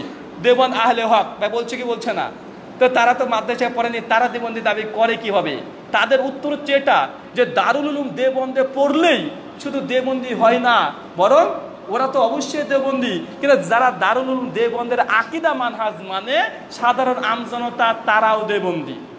বোঝেন নাই ভাই? তোমাদের যদি হয় যে মাদ্রাসায় না পড়লেও আকীদা মানহাজ মানলেই দেওবন্দি হওয়া যায়, তো আমরা মুহাদ্দিস না হয়ে হাদিসের অনুসরণ করলে সালাফদের মানহাজ অনুসারে আমরা আহলুল হাদিস। এই জন্য বলি চোরের মার বড় গলা। নিজেদের মধ্যে সমস্ত সমস্যা আছে, আবার আমাদেরকে অভিযোগগুলো করা হয়। তো এটাই বোঝালাম যে ভাই যারা বেরলবি আছে তারা সকলে বলছে বেরলবি, আলেমরা বলছে বেরলবি, সাধারণ আমজনতা বেরলবি দাবি করছে কি করছে না? করছে। তারা কি বেরলবি মাদ্রাসায় পড়েছে? পড়েনি। কেন দাবি করছে? যে তাদের আকীদা মানহাজ মানে, এই জন্য তারা বেরলবি দাবি করছে। ঠিক আমরা মুহাদ্দিসদের আকীদা মানহাজ গ্রহণ করেছি, এই জন্য আমরা সাধারণ আমজনতাও তাদের উসুলের ভিত্তিতে আমরা আহলুল হাদিস। এটা লাস্ট পয়েন্ট। যাই আলোচনা অনেক লম্বা করা যাবে, ঘন্টার পর ঘন্টা, 20 ঘন্টা যদি আলোচনা করা যায়, মানে কেন এই মিথ্যাচার হয়, মিথ্যাচার শেষ হবে না। আর আরেকটু বেশি ভালোভাবে জানতে চাইলে আমাদের আব্দুল সবুর ভাইয়ের একটি বই আছে, কিছুদিন আগে প্রকাশ হয়েছে। আমি ইন্ডিয়াতে থাকতে পিডিএফে বইটা পড়েছিলাম, যে লা মাযহাবিদের প্রকৃত পরিচয়। আর উনার বইটা পড়ে আমার মাথায় একটা চিন্তা আসলো যে এমন একটা বক্তৃতা দেওয়া যায়। ভাই লিখেছে, আমি একটু এইভাবে দেখাচ্ছে আরো 20টা এপিসোড করা যায় যে আমাদের নামে কতগুলো মিথ্যাচার করেছে। তো আমরা আজকে এখানে ক্ষান্ত হলাম। আমাদের আলোচনা সমতার হবে না, মানে সলাতের পরে কিছু প্রশ্নোত্তর হতে পারে ইনশাআল্লাহ। আর তার আগে যদি 5 মিনিট হয়, আর একটা অভিযোগ খণ্ডন করব যে ইংরেজদের জামানায় কারা তৈরি। কেন এইটা সবচেয়ে বড় আপত্তি করা যে আমরা ইংরেজের জামানায় নাকি তৈরি, আসলে প্রকৃত কারা ইংরেজের জামানায় পয়দা, এটা দিয়ে আমরা প্রশ্নোত্তর যাবো ইনশাআল্লাহ। আজকের মতো আলোচনা এখানে ইতি করছি। সুবহানাকা আল্লাহুম্মা বিহামদিকা। আজান 8:40, 40 মিনিট আছে এখন। 8:40। 8:40? জি জি, আজান 8:40। আচ্ছা 8:40 এর টোটাল। ও আচ্ছা আচ্ছা, ঠিক আছে। 9টা জামাত ভাই 8:40 মধ্যে চলবে টানা তাহলে, আলহামদুলিল্লাহ। যাই হোক, তো শেষ একটা পয়েন্ট যেটা বলছিলাম, যে আপনারা কি আমার কথা বুঝতে পারছেন ভাই, না সব ভুলে গেছেন? ভুলিয়েন না, যতটা বলছি মনে রাখার চেষ্টা করেন। যে আমি আলোচনা করছি মূলত যে আমাদের উপরে যে অভিযোগগুলো করছে, আমি নিজেদের অভিযোগ খণ্ডন করছি কোরআনের আলোকে, হাদিসের আলোকে, সালাফে সালামের কথা দ্বারা। তারপরে আক্কেলে একটা জবাব দিচ্ছি। আর তারপরে করছে কি, আমাদের উপরে যে অভিযোগ করছে সেটা তাদের দিকে নিসবাত করছি। কটা খণ্ডন করতে একসঙ্গে? 5খানা। তাই আপনাদের অনেকে গুলিয়ে ফেলতে পারেন। 6 নম্বর পয়েন্ট বা 6 নম্বর মিথ্যাচার, যে আমাদেরকে বলা হয় আমরা ইংরেজের জামানাতে পয়দা। আগে খণ্ডন করেছি যে সালাফে সালেহ থেকে আমাদের পরিচয় বিদ্যমান। এখন পাল্টা আমরা প্রশ্ন করতে পারি, আসলে কারা তাহলে ইংরেজের জামানায় পয়দা? কারা, আমরা না তারা? আমরা যে না তার প্রমাণ আমরা দিয়েছি।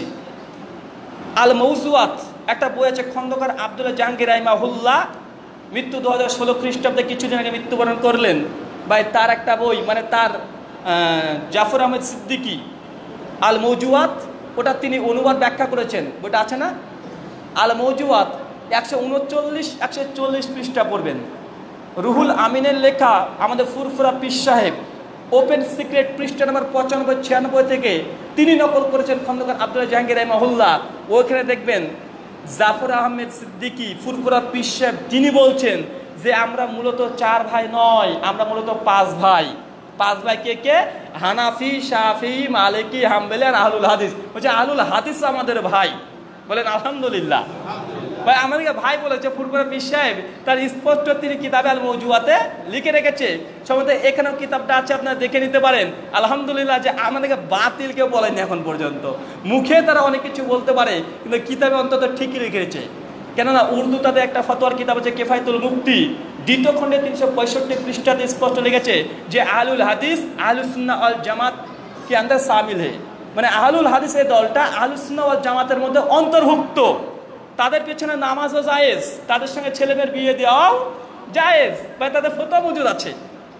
তারা দারুল উলুম দেওবন্দের কিফায়াতুল মুফতি বড় একজন মুফতি, স্পষ্ট লিখেছে আহলুল হাদিস এরা আহলুস সুন্নাহ ওয়াল জামাতের মধ্যে অন্তর্ভুক্ত, তাদের ছেলেমেয়ের সঙ্গে বিবাহ দেওয়া জায়েজ, তাদের পেছনে নামাজ পড়া জায়েজ, তাদের জবাইকৃত পশুর মাংস খাওয়াও জায়েজ। আলহামদুলিল্লাহ, আমাদেরকে বাতিল করেনি, শুধু মুখেই অনেক কিছু বলছে। মিথ্যাচার নাম্বার 6 যেটা বলছিলাম যে কারা ইংরেজের জামানায় পয়দা, আমরা প্রমাণ করেছি যে আমরা ইংরেজ জামানায় পয়দা নয়। এবার তাদেরকে আমরা পাল্টা টেবিলটাকে ঘুরিয়ে দিব। এই অভিযোগ কারা করে? 2 শ্রেণীর মানুষ আমাদের উপরে করে, এক দেওবন্দি আর বেরলভী, ভাই তাই তো? এক ওলেমায়ে দেওবন্দের পক্ষ থেকে আমাদেরকে প্রশ্নটা করা হয়, আর ওলেমায়ে বেরলভীর পক্ষ থেকে এই প্রশ্ন করা হয় যে আমরা ইংরেজের জামানায় পয়দা। ভাই বলুন তো, দারুল উলুম দেওবন্দের পূর্বে পৃথিবীর মাটিতে কোনো মানুষ নিজেকে দেওবন্দি বলে পরিচয় দিত? দারুল উলুম দেওবন্দ প্রতিষ্ঠায় 1867 খ্রিস্টাব্দে। এবার আমাদের তাদের কাছে প্রশ্ন, ভাই 1867 খ্রিস্টাব্দের পূর্বে পৃথিবীর জমিনে দেওবন্দি বলে কোনো ফিরকা ছিল? দেওবন্দি বলে কোনো মাসাব ছিল? দেওবন্দিতে কোনো লেখা কোনো কিতাব ছিল? কোনো হাদিসের ব্যাখ্যা গ্রন্থ ছিল? কোরআনের তাফসীর ছিল? বা তাদের নামে কোনো মাদ্রাসা ছিল? কোনো মানুষ নিজেকে দেওবন্দি বলে পরিচয় দিত?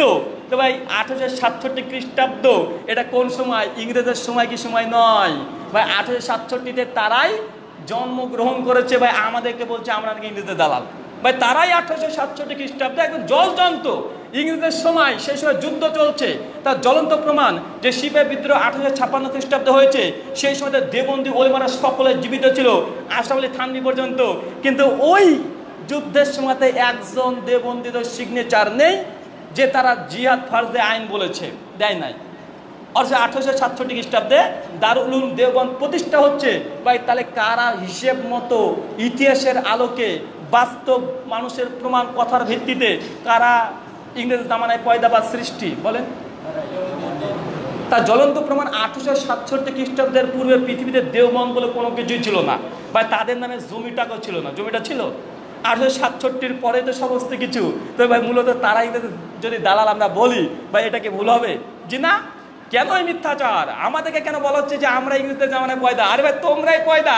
একদম রেজিস্ট্রি যেটা করা হয়েছে সেটা সেই সময় তাদের কাছ থেকে নেওয়াই, কথা বোঝেন নাই?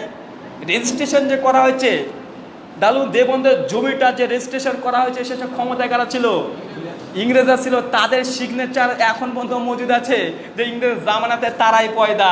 ভাই আমাদের কিছু আছে দেখাতে পারবেন?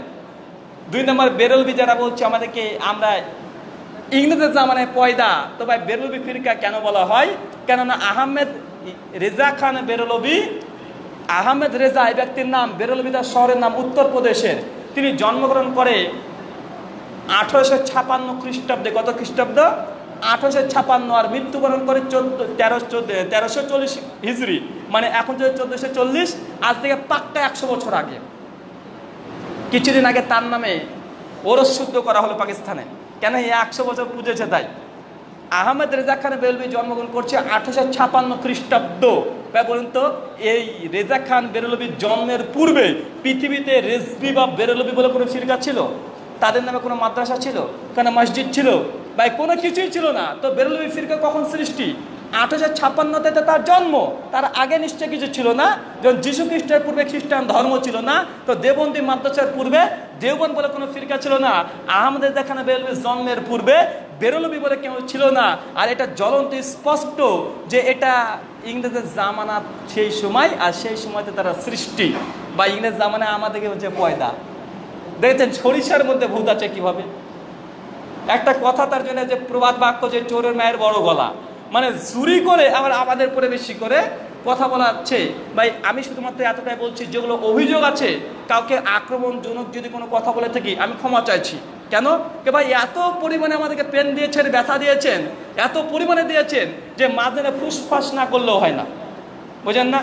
মানে শুনতে শুনতে যদি এই জন্য থমাস কার্লাইন একটা কথা লিখেছেন, আর অনেক বিশেষজ্ঞ এই কথা বলেছেন, যে একটা মিথ্যা কথা যদি প্রতিদিন আপনি বলতে থাকেন, কিছুদিন পরে মিথ্যা কথাটাকে মানুষ সত্য বলে মেনে নেবে, যদি প্রতিবাদ না করে। তো আমাদেরকে দিন রাত 24 ঘন্টা তাদের প্রত্যেকটা লেখক, প্রত্যেকটা বক্তা, প্রত্যেকটা স্থানে একই কথা, যে এরা ওয়াহাবি, এরা লামাজাবি, এরা গায়ের মুকাল্লিদ, এরা ইংরেজের দালাল, ইংরেজের জামানায় পয়দা। তাই মূলত এই 6টা অভিযোগ আমি মূলত খণ্ডন করলাম, যে আমাদের পরিচয় আপনার সামনে প্রকাশ করলাম। একদম শুধুমাত্র প্রত্যেকটা সাল আপনাকে উল্লেখ করেছি, বা এই সাল এই জন্য উল্লেখ করেছি যাতে আপনি বুঝতে পারেন যে কোন সালে আমাদের জন্ম। কথা বোঝেন নাই? মহান সত্তা আলোচনার চেয়ে দোয়া প্রার্থনা যে আল্লাহ সুবহানাহু ওয়া তাআলা তুমি আমাদেরকে সকলকে হেদায়েত দান করে, সকলে বলি আল্লাহুম্মা আমিন। আর আমাদের বিরুদ্ধে যারা বিরুদ্ধ আচরণ করছে, আল্লাহ সুবহানাহু ওয়া তাআলা এইসব আলেম ওলামাকে তুমি হেদায়েত দান করো, সকলে বলি আল্লাহুম্মা আমিন। জি শেখ।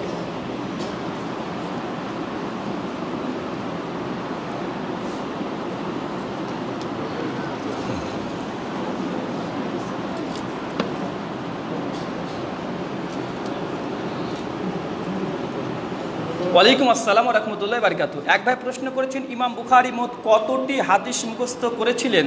এর প্রত্যেকটাই হাদিস কি সহিহ? এখানে দুই ধরনের মানুষ ধোঁকা দেয়।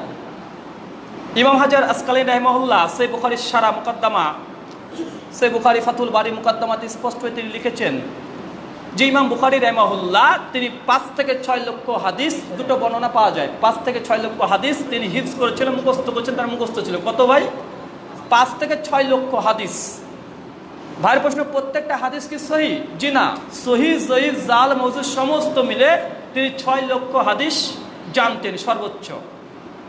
এখন আমাদের মধ্যে একটা অসহসা দিচ্ছে কিছু আলেম ওলেমাই, কি যে ইমাম বুখারী তো 6 লক্ষ হাদিস জানতেন, সহিহ বুখারীতে 7563টা হাদিস আছে, তো বাকি হাদিস গেল কই? বুঝেন নাই? 7563 আছে সহিহ বুখারীতে, কিন্তু জানতেন তো 6 লক্ষ, তো বাকি 5,95,000 হাদিস গেল কই? এই যে একটা প্রশ্ন দিয়ে মানুষকে বলছে যে 5,95,000 ইমাম বুখারী হাদিস রচনা বা নিয়ে আসেননি, ওগুলোর মধ্যে আমাদের দলিল আছে। মানে ওদের দাবি মানে যেগুলো বুখারী মুসলিমে বুখারীতে নেই, আর ইমাম বুখারী যেগুলো সংকলন করেন সহিহ বুখারীতে, ওগুলো নাকি তাদের দলিল আছে। ভাই এটা একটা ধোঁকা। ধোঁকাটা কোথায় জানেন? ইমাম বুখারী রাহিমাহুল্লাহ তিনি 6 লক্ষ হাদিস জানতেন, এ কথা সত্য, তবে মুহাদ্দিসগণের নিকটে হাদিস বলতে ওটাকে বোঝায় বা গণনার ক্ষেত্রে যে তিনি সনদ জানতেন। সনদ যেমন ভাই সূরাতুল ফাতিহা, সূরা ফাতিহা পড়ার পক্ষে ইমাম বুখারী সহিহ বুখারীতে কখানা হাদিস নিয়ে এসেছেন বলেন? মাত্র 5খানা, 756, 57, কয়েকটা হাদিস তিনি নিয়ে এসেছেন। তো ইমাম বুখারী কি সূরা ফাতিহা পড়ার পক্ষে মাত্র 5টা হাদিস জানতেন? জি না, তার জ্বলন্ত প্রমাণ ওই যে জুজুল কিরা 300খানা হাদিস আছে। রাফুল ইয়াদাইন করার পক্ষে ইমাম বুখারী সহিহ বুখারীতে কখানা হাদিস নিয়ে এসেছেন? 735 থেকে 739, মাত্র 5খানা হাদিস তিনি নিয়ে এসেছেন। তো ইমাম বুখারী কি শুধুমাত্র 5খানা হাদিস জানতেন? তার জ্বলন্ত প্রমাণ জি না, জুজুল রাফুল ইয়াদাইনে তিনি কি হাদিস নিয়ে এসেছেন কিনা নাই? 198খানা হাদিস নিয়ে এসেছেন, 400খানা সনদ জানতেন। তো এতটুকু শুধু জেনে রাখেন যে মুহাদ্দিসগণ 6 লক্ষ হাদিস জানতেন, মানে এই নয় যে হাদিসের টেক্সট 6 লক্ষ, মানে সনদ জানতেন 6 লক্ষ। যেমন সহিহ বুখারী প্রথম হাদিস ইল্লামান আমালু বিন্নিয়াত, ইমাম বুখারী ৭০ খান সনদ জানতেন। ভাই কত খান? ৭০ খান সনদ তিনি জানতেন, যে প্রত্যেকটা কাজ নির্ভর করে নিয়াতের উপরে। তো ইমাম বুখারী মাত্র একটা হাদিস নিয়ে এসেছে, কিন্তু সেরেছেন 69 খান, কিন্তু মূলত কি হাদিস কিন্তু একটাই, বিভিন্ন রাবি বর্ণনা করছে, রাবির জন্য হয়ে গেছে এটা 6 লক্ষ। আর একটা ভুল ধারণা আছে, সহিহ বুখারীতে 7563 আমরা গণনা করছি, মূলত 7000 হাদিস নয়, 10,281টা সহিহ বুখারীতে হাদিস আছে। কত ভাই? 10,281। কেমন? ইমাম বুখারী 7563, এটা শুধু মূল মতন আছে, ওখানে তালিকাত হিসাবে ইমাম বুখারী হাদিস নিয়ে এসেছে। সাহাবীদের ফতোয়া মানে আবু বকর, ওমর, ওসমান, আলী, যে কোনো সহিহ বুখারী একটা হাদিস খুলবেন, দেখবেন একটা হাদিস বর্ণনা করছে যে আবু হুরায়রা রাদিয়াল্লাহু তাআলা আনহু তিনি এই কথা বলেছেন। তারপর ইমাম বুখারী লিখছে ঠিক এই হাদিসটা আব্দুল্লাহ ইবনে আব্বাস থেকে, মুজাহিদ থেকে, বা একের বর্ণনা করছে কি করে নাই, যে উবাদা বিন সামিত থেকে অনুরূপ বর্ণনা আছে। ইমাম বুখারী একটা হাদিস নিয়ে আসলেন, আর রেফারেন্স কটা দিচ্ছে, আরও 4টে দিল, মূলত হাদিস কটা হল হিসাবে আরও 6টা হয়ে গেল। তো এইভাবে সাহাবীদের ফতোয়া সহিহ বুখারীতে মজুদ আছে। ইমাম বুখারী যে অধ্যায়গুলো বেঁধেছে তার অধিকাংশই সেগুলো কি হাদিস ইমাম বুখারী যে তালিকাগুলো ব্যবহার করেছেন 1339 খান হাদিস আছে ওখানে। কতখান? 1339। সমস্ত কিছু যোগ করেন ইমাম হাজার আসকারি ফাতুল বাড়িতে তিনি যোগ করেছেন প্রায় 10,281 খানা হাদিস সহিহ বুখারীতে মজুদ আছে। চিন্তা করেছেন? ইমাম বুখারী আরও একটি কিতাব আছে আল আদাবুল মুফরাদ, আছে না ভাই? জুজুল কিরাত, জুজুল রাফুল ইয়াদাইন, তার আরও কিতাব আছে রে ভাই। খালফু আফাল ইবাদ, জাহামিদের বিপক্ষে হাদিসের গ্রন্থটা রচনা করেছেন। আরও অনেকগুলো ইমাম বুখারীর কিতাব আছে, কমপক্ষে 15-এর ঊর্ধ্বে ইমাম বুখারী কিতাব প্রমাণিত আছে। তো ইমাম বুখারীর সমস্ত হাদিস সহিহ জানতেন এমনটি নয়, তিনি হাদিস জানতেন সহিহ জয়ীফ জাল মিলে প্রায় 6 লক্ষ। আশেপাশে স্পষ্ট হয়েছে।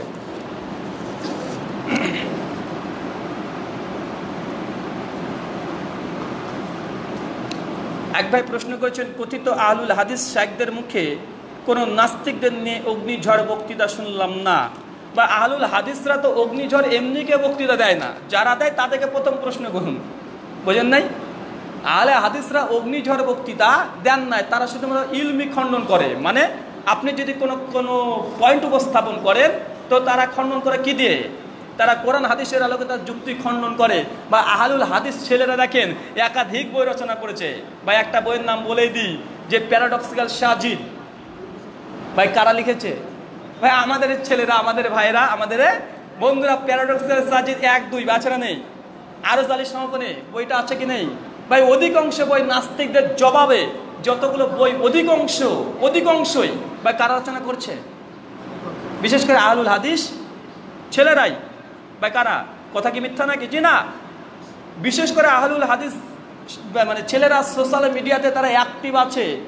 নাস্তিকরা যখনই অভিযোগ করছে পাল্টা জবাব দিচ্ছে, পাল্টা তার লেখনীতেও জবাব দিচ্ছে। আলহামদুলিল্লাহ, আমারও কয়েকটা এইসব নাস্তিক তথাকথিত যারা আছে তাদের সঙ্গে সরাসরি আমার কয়েকটা আলোচনা আছে ইমোর মাধ্যমে। আপনারা হয়তো অনেকে দেখেছেন, মুফাসসিরের সঙ্গে আলোচনা আছে, আসিফ মহিউদ্দিনের সঙ্গে।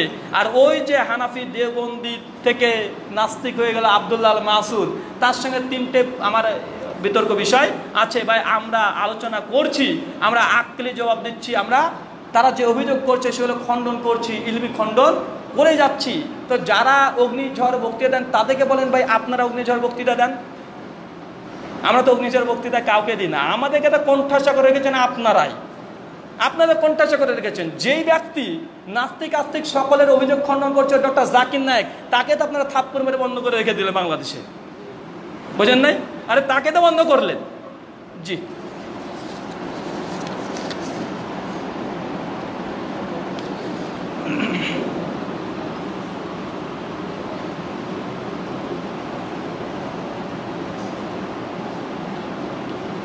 কি যে লেখে ভাই এটা?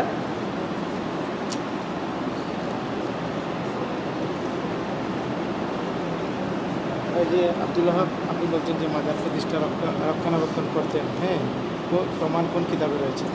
ওয়ালাইকুম আসসালাম রহমতুল্লাহ বারকাত। ভাই প্রশ্ন করেছেন আব্দুল ওয়াহাব তিনি যে কবর প্রতিষ্ঠা করেছেন, কখনো বলিনি কবর প্রতিষ্ঠা করেছেন, কবর মাজারের পক্ষে ছিলেন তাই বলেছি। কথা সব রেকর্ড হচ্ছে। কবর তিনি বানাতেন, কবর তৈরি করতেন এমন কিছু বলিনি। হচ্ছে তিনি কবর মাজারের পক্ষে আছেন। যেমন এখনও অনেক বেরলবিরা কবর মাজারের পক্ষে আছে, ফুলতলিরা কবর মাজারের পক্ষে আছে, সমর্থন করে। কবর মাজারে কিছু দেওয়া, চাদর দেওয়া, সিংড়ি দেওয়া, গরু ছাগল দেওয়া এগুলো ইবাদত মনে করে। ঠিক আব্দুল ওয়াহাব নাজদি তিনিও, আব্দুল ওয়াহাব তিনিও তার পক্ষে আছেন। যে কোনো আপনি বই উঠে দেখেন, যে কোনো জীবনী গ্রন্থ। আর যদি আপনাদের লেখা ফুলতলি লেখা গ্রন্থ দেখতে চান, আমার কাছে বই আছে, বইটার নাম হক বাতিলের লড়াই। ওই বইটা আপনি পড়তে পারেন। আর যে কোনো আব্দুল ওয়াহাব নাজদির জীবনী পড়েন, যে কোনো জায়গা থেকে পেয়ে যাবেন। জি,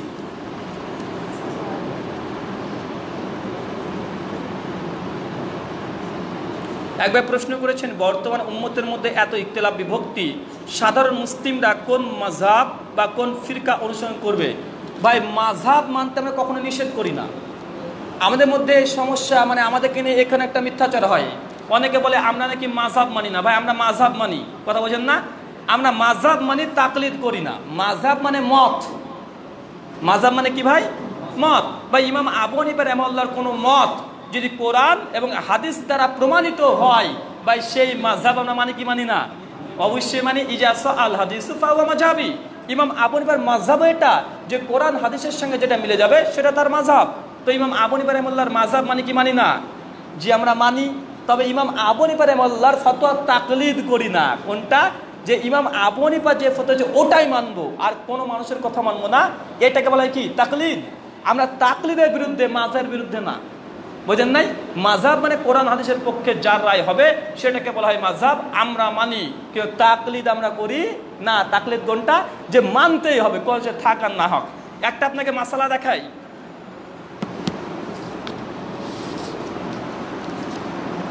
এই যে দারসে তিরমিজির কথা বলছিলাম, দারসে তিরমিজি 98 নম্বর হাদিস খুলবেন, ইসলামিক ফাউন্ডেশন, যেটা সুনান তিরমিজি।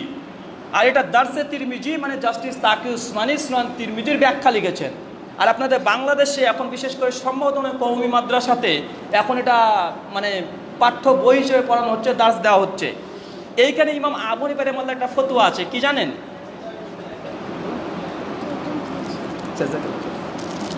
এখানে একটা ইমাম আবু হানিফা রাহিমাহুল্লাহর একটা ফতোয়া আছে যে জাওরাবের উপরে মাসা করা। জাওরাব মানে কি জানেন? মানে শীতের সময়তে আপনি উল জাতীয় বা এই কাপড়ের কোনো মোজা পরেছেন, এই মোজা পরেছেন, এখন এর উপরে যদি মাসা করেন হবে কি হবে না? হবে কি হবে না ভাই? হবে। উলের বা এই সাধারণ কাপড়ের মোজার উপরে যদি মাসা করেন এটা বৈধ। সে বুখারী, মুসলিম, আবু দাউদ, তিরমিজি, ইবনে মাজাহ অনেক হাদিস দ্বারা প্রমাণিত। কিন্তু ইমাম আবু হানিফা রাহিমাহুল্লাহ তিনি এটাকে নাজায়েজ হারাম মনে করতেন। কি মনে করতেন?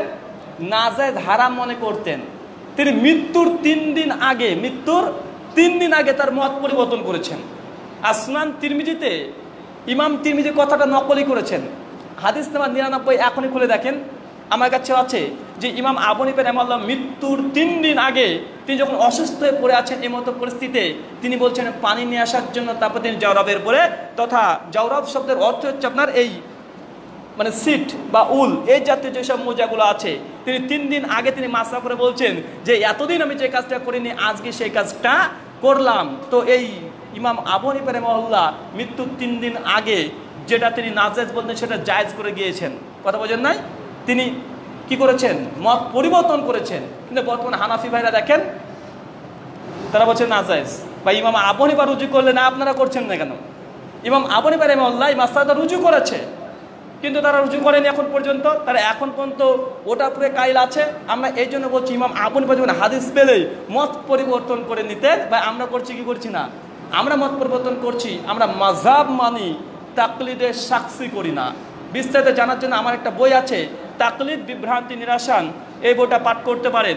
আরেকটা বই আছে আহলে হাদিস এবং হানাফি মাযহাব ইখতিলাফ নিরাসান, 35টা মাসালা যেগুলো আমাদের হানাফি ভাইদের সঙ্গে আমাদের সব সময় কথা লেগে থাকে। এখানে 35টা মাসালার জবাব আছে। আর এই টোটাল 3টে বই আছে, আপনারা আলোচনা শেষে বাইরে থেকে নিয়ে নেবেন ইনশাআল্লাহ। জি শেখ।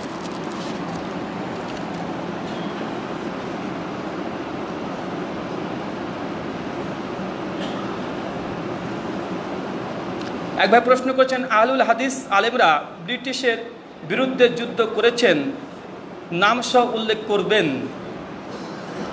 1856 খ্রিস্টাব্দের যে যুদ্ধে একটা আলাদা বই আছে, ওলেমায়ে হিন্দ কা সান্দার মসজিদ, ওটা উর্দু বই, 4th খণ্ড 282 পৃষ্ঠা।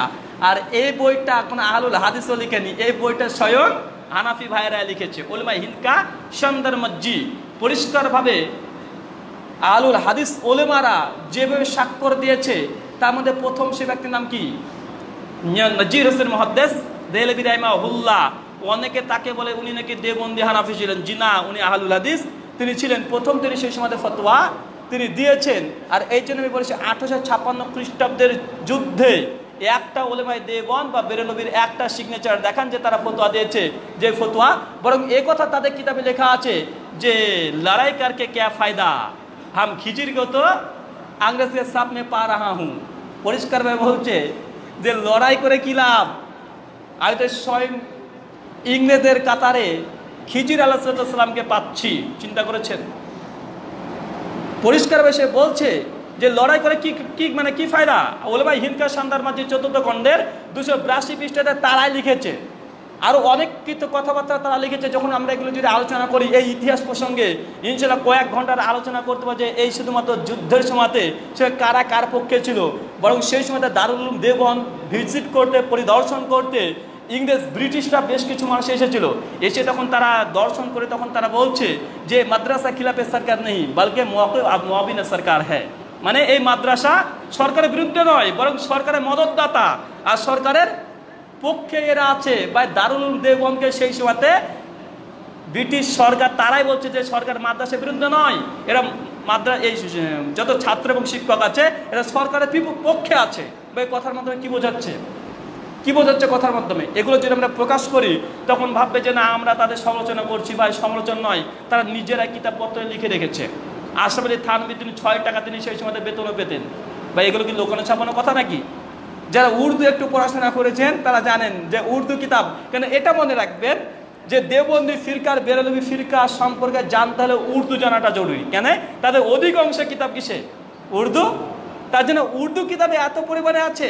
ভাই একদিন যদি মনে করে আলোচনা করব যে ইংরেজদের দালাল কারা, তাদের কিতাবপত্র থেকে দেখা যাবে যে সেই সময়তে সেই সংকটময় সময়ে যে তারা কি কি মন্তব্য করছে যুদ্ধ না করার জন্য। তার মধ্যে 3টে কল আপনাকে বললাম যে খিজির কো তো আহাম আংরেজকে কাতর মানে সাথ মে পা রাহা হুঁ, আর লড়াই করকে কে ফায়দা, স্পষ্ট তারা বলছে।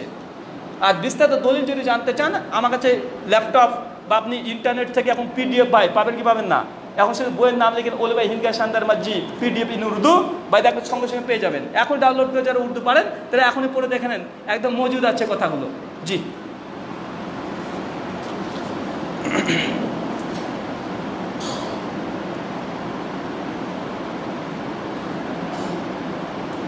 একবার প্রশ্ন করেছেন আমরা বিশ্বনবীর উম্মত সুতরাং আমরা মুসলিম, অর্থাৎ একই জামাতে অন্তর্ভুক্ত এই জামাত, মানে তিনি বলতে চেয়েছেন যে আমাদের নাম মুসলিম, আমরা কেন আহলুল হাদিস বলবো, এটা কি কতটুকু গ্রহণযোগ্যতা আছে? বা এই প্রশ্নটা কার?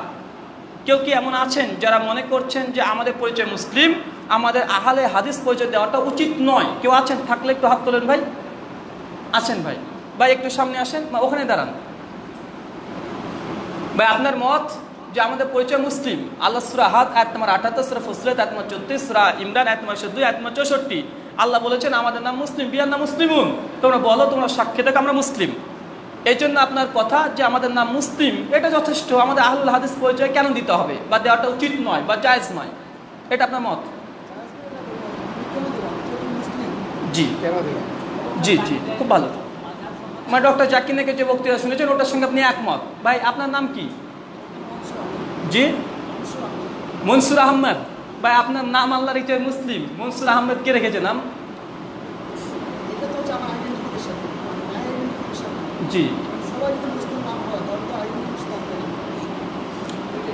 এবার দেখেন আমি এটা আপনাকে ধরানোর চেষ্টা করছি যে আপনার একটা ব্যক্তিগত পরিচয়। আপনার নাম কি? একটা আপনার নাম যাই হোক, ধরুন আমার নাম রুহুল আমিন, এটা আমার ব্যক্তিগত পরিচয়। আল্লাহ বলছে তোমার নাম তুমি বলো সাক্ষী থাকো বিয়ার নাম মুসলিমুন, আমরা মুসলিম। তো আল্লাহ আমার নাম মুসলিম দিয়েছে, আর আপনার একটা খাস নাম আমিন বা যাই হোক ABCD এটা কে দিয়েছে? এটা আপনার বাবা মা দিয়েছে। তো মানুষকে পরিচয় দিচ্ছেন কোন নামে? আপনি কি এই ABCD নামে পরিচয় দিচ্ছেন কি দিচ্ছেন না? আপনার যে নাম, তো আল্লাহ তো আপনার নাম রেখেছে মুসলিম, আপনি ওই নামে যেটা আপনার বাবা দিয়েছে ওটাই তো আপনি 98 জায়গাতে পরিচয় দিচ্ছেন। তো এই নাম রাখা কি জায়েজ হবে? তাহলে আল্লাহ বলেছে সবচেয়ে উত্তম নাম দুটো, একটা আব্দুল্লাহ একটা আব্দুর রহমান। যদি বলেন না এরপরে নাম রাখতে চাই, তো আল্লাহর কাছে যেটা উত্তম নাম আব্দুল্লাহ আব্দুর রহমান, এই নামই নামকরণ করা উচিত ছিল। দ্বিতীয় কোনো নামের আর নাম আছে? আমার কথা সেটা নাই, কথা কি বুঝতে পারছেন? আল্লাহ আমাদের নাম দিয়েছে মুসলিম, কিন্তু ব্যক্তিগত প্রত্যেকটা মানুষের আলাদা আলাদা নাম আছে না নেই? নাম আছে। কোন নামে পরিচয় দিচ্ছি আমরা? ব্যক্তিগত নাম যেটা বাপ মা দিয়েছে, আল্লাহ যে নাম দিয়েছে ওটা বছরে 3-4 বার মনে হয় আমরা উত্তর দিই। জি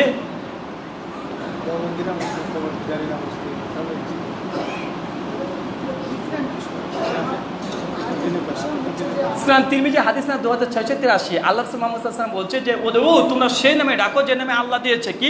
আব্দুল্লাহ, ইবাদুল্লাহ, বা আছে না নেই? ইবাদুল্লাহ এটা আল্লাহ নাম দিয়েছে।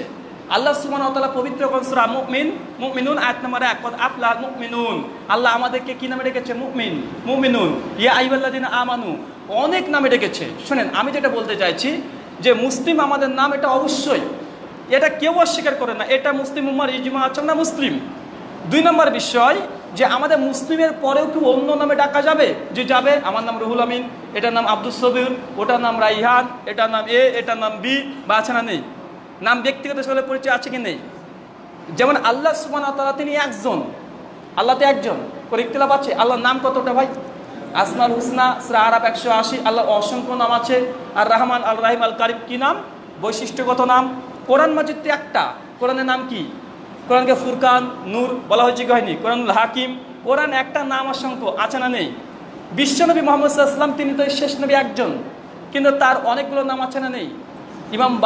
ইমাম বাগাবির কিতাব শারহুস সুন্নাহ হাদিস নাম্বার 3036, আল্লাহ রাসূল বলছে আনা মুহাম্মদ, আনা আহমদ, আল মাহি, আল আকিব, যে আল্লাহ রাসূলের অনেকগুলো নাম ছিল। তো যে কোনো জিনিসের বৈশিষ্ট্যগত নাম থাকতে পারে। যেমন আমাদের নাম মুসলিম, আবার প্রত্যেকের ব্যক্তিগত 2-3টে করে নাম আছে। মানুষকে ওই নামে পরিচয় দিই, ওই নামে আমার রেজিস্ট্রেশন হয়, ওই নামে ডাকে, ওই নামে গোটা পরিচয়। তো ঠিক একইভাবে আমরা মুসলিম, অবশ্যই আমরা কি আহলুল হাদিস পরিচয় দিতে পারি? যে দিতে পারেন, কোনো সমস্যা নেই, কোনো আপত্তি নেই। কিন্তু কেউ যদি বলে না এটা দেওয়া উচিত নয়, তার সঙ্গে আমি বিরোধিতা করি, যে না ভাই আপনার এই কথা সঠিক নয়। কেন?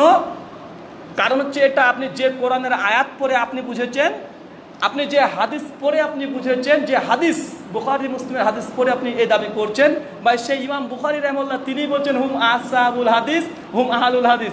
যার বুখারী না পড়লে আপনি আলেমই হতে পারবেন না, সেই যদি নিসবাত করে আহলুল হাদিস পরিচয় দেয়, ভাই আপনি আমি কি বোঝেন নাই? ঠিক আছে, জাযাকাল্লাহ খাইর।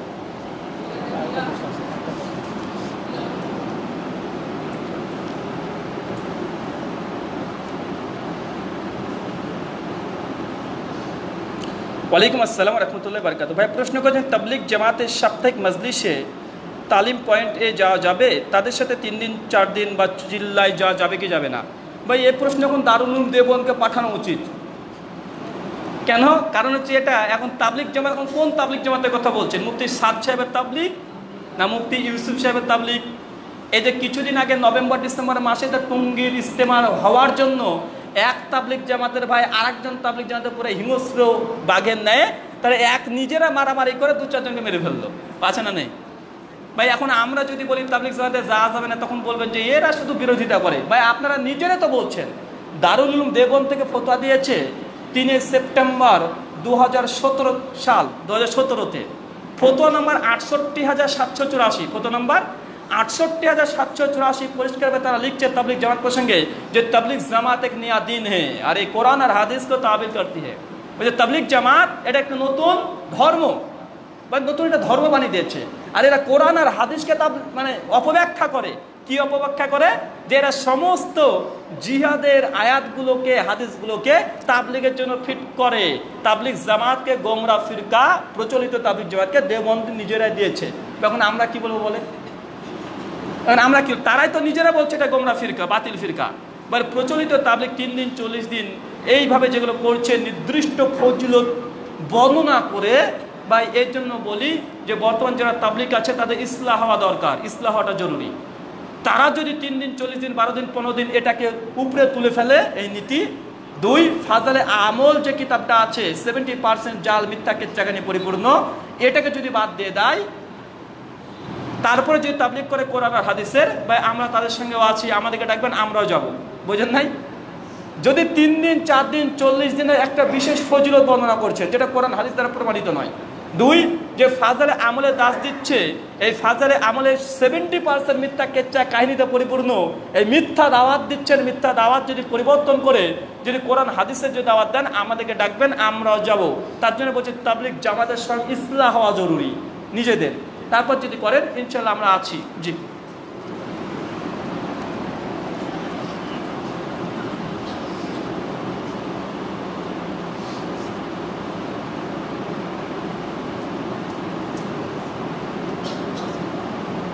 একবার প্রশ্ন করেছেন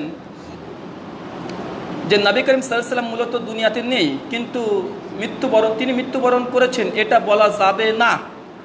এটা কেমন আজব আকীদা, বুঝে আসে না। সে যাই হোক, ভাই প্রশ্ন করছেন বিশ্বনবী পৃথিবী থেকে চলে গেছেন, তো অনেক মানুষকে যখন আমরা বলি যে রাসূল তিনি মৃত্যুবরণ করেছেন, তখন আর সর্বনাশ, রাসূলের সঙ্গে মৃত্যু শব্দটা লাগানো যাবে না, এটা গুস্তাকি, এটা রাসূলের সঙ্গে এই কথাটা বলা উচিত নয়, বরং বলতে হবে পর্দা নিয়েছে বা ইন্তেকাল করেছে। বিশেষ করে আমাদের সুন্নি ভাই যারা আছে তাদের দাবি, ভাই এটাই যদি হয় তো ভাই আমরা আর কি বলি, আম্মা জান আয়েশা রাদিয়াল্লাহু তাআলা আনহা তিনি বলেছেন লাকাদ মাতা মুহাম্মদ সাল্লাল্লাহু আলাইহি ওয়াসাল্লাম, নিশ্চিত রাসূল মুহাম্মদ সাল্লাল্লাহু আলাইহি ওয়াসাল্লাম তিনি মাতা মানে মৃত্যুবরণ করেছে।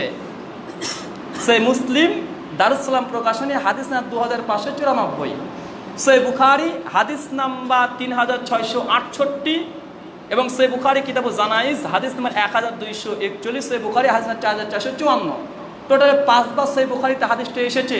আল্লাহ রাসূল যখন মৃত্যু অবস্থায় তিনি শায়িত আছেন, এই মতো পরিস্থিতিতে ওমর বিন খাত্তাব তারওয়াল নিয়ে দাঁড়িয়ে আছে, আর সঙ্গে সঙ্গে বলছে যে ব্যক্তি বলবে বিশ্বনবী মৃত্যুবরণ করেছে তার গর্দনটাকে উড়িয়ে দিব।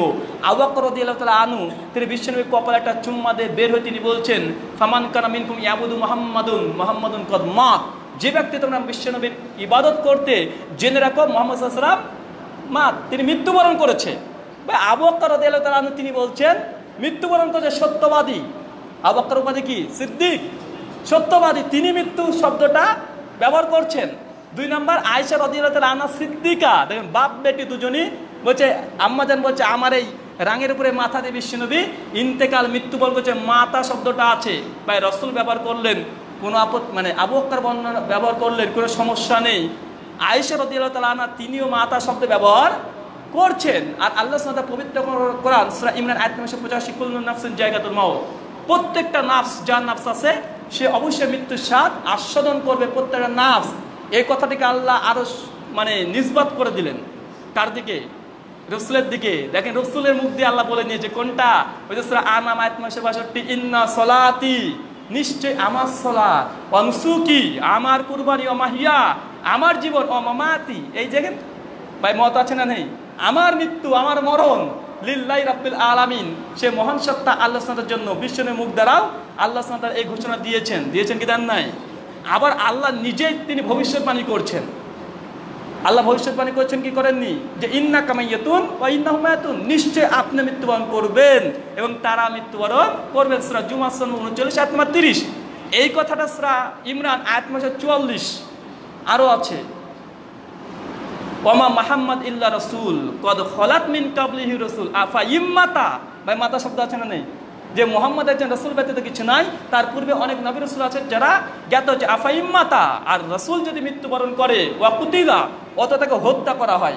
ভাই কোরআন হাদিসে একাধিক জায়গায় যে মাতা শব্দ বিশ্বনবীর জন্য মত শব্দ আল্লাহ ব্যবহার করেছেন, আল্লাহ ভবিষ্যৎবাণী করেছেন, পাশাপাশি আমাদের আয়েশা ব্যবহার করেছেন, আবু বকর সিদ্দিক ব্যবহার করেছেন, সকলে ব্যবহার করেছেন। তো এটা যদি তারা ব্যবহার করছে গুস্তাকি না হয়, তো আমরা করলে গুস্তাকি কেন হবে ভাই? ভাই আমরা তো সাহাবা রাদিয়াল্লাহু তাআলা আমাদের কথাই মানবো নাকি? সূরা বাকারা আয়াত নম্বর 37, ফাইনা মানু বিমিসলি মা আমানতুম বিহি, আল্লাহ বলছে যদি তোমরা তাদের মতো ঈমান আনো, তাদের মতো মানে সাহাবা রাদিয়াল্লাহু তাআলা আনন্দের মতো ঈমান আনো, তবে তোমরা হেদায়েত প্রাপ্ত হবে। তবে আমরা সাহাবা রাদিয়াল্লাহু তাআলা আনন্দ যে বাক্য বলেছে সেই বাক্য বলছি, এখানে এত রাগারাগির কি আছে? বুঝি না। জি, রাসূলের জন্য মত শব্দটা স্বয়ং আল্লাহ ব্যবহার করেছেন, রাসূলও ব্যবহার করেছেন আগে থেকে, সাহাবারা ব্যবহার করেছেন, এটা বলতে পারে কোনো আপত্তি নেই। জি, যেহেতু আমরা আলোচনা এখানে শেষ করলাম আর প্রশ্ন উত্তর আমরা এখানে শেষ করলাম, মহান সত্তা আল্লাহর কাছে দোয়া প্রার্থনা যে আল্লাহ সুবহানাহু ওয়া তাআলা তুমি আমাদের সকলকে সঠিক বোঝা তৌফিক দান করে, সকলে বলি আল্লাহুম্মা আমিন। এই দোয়া রেখে আজকে আলোচনা প্রশ্ন উত্তর শেষ করলাম। সুবহানাকা আল্লাহুম্মা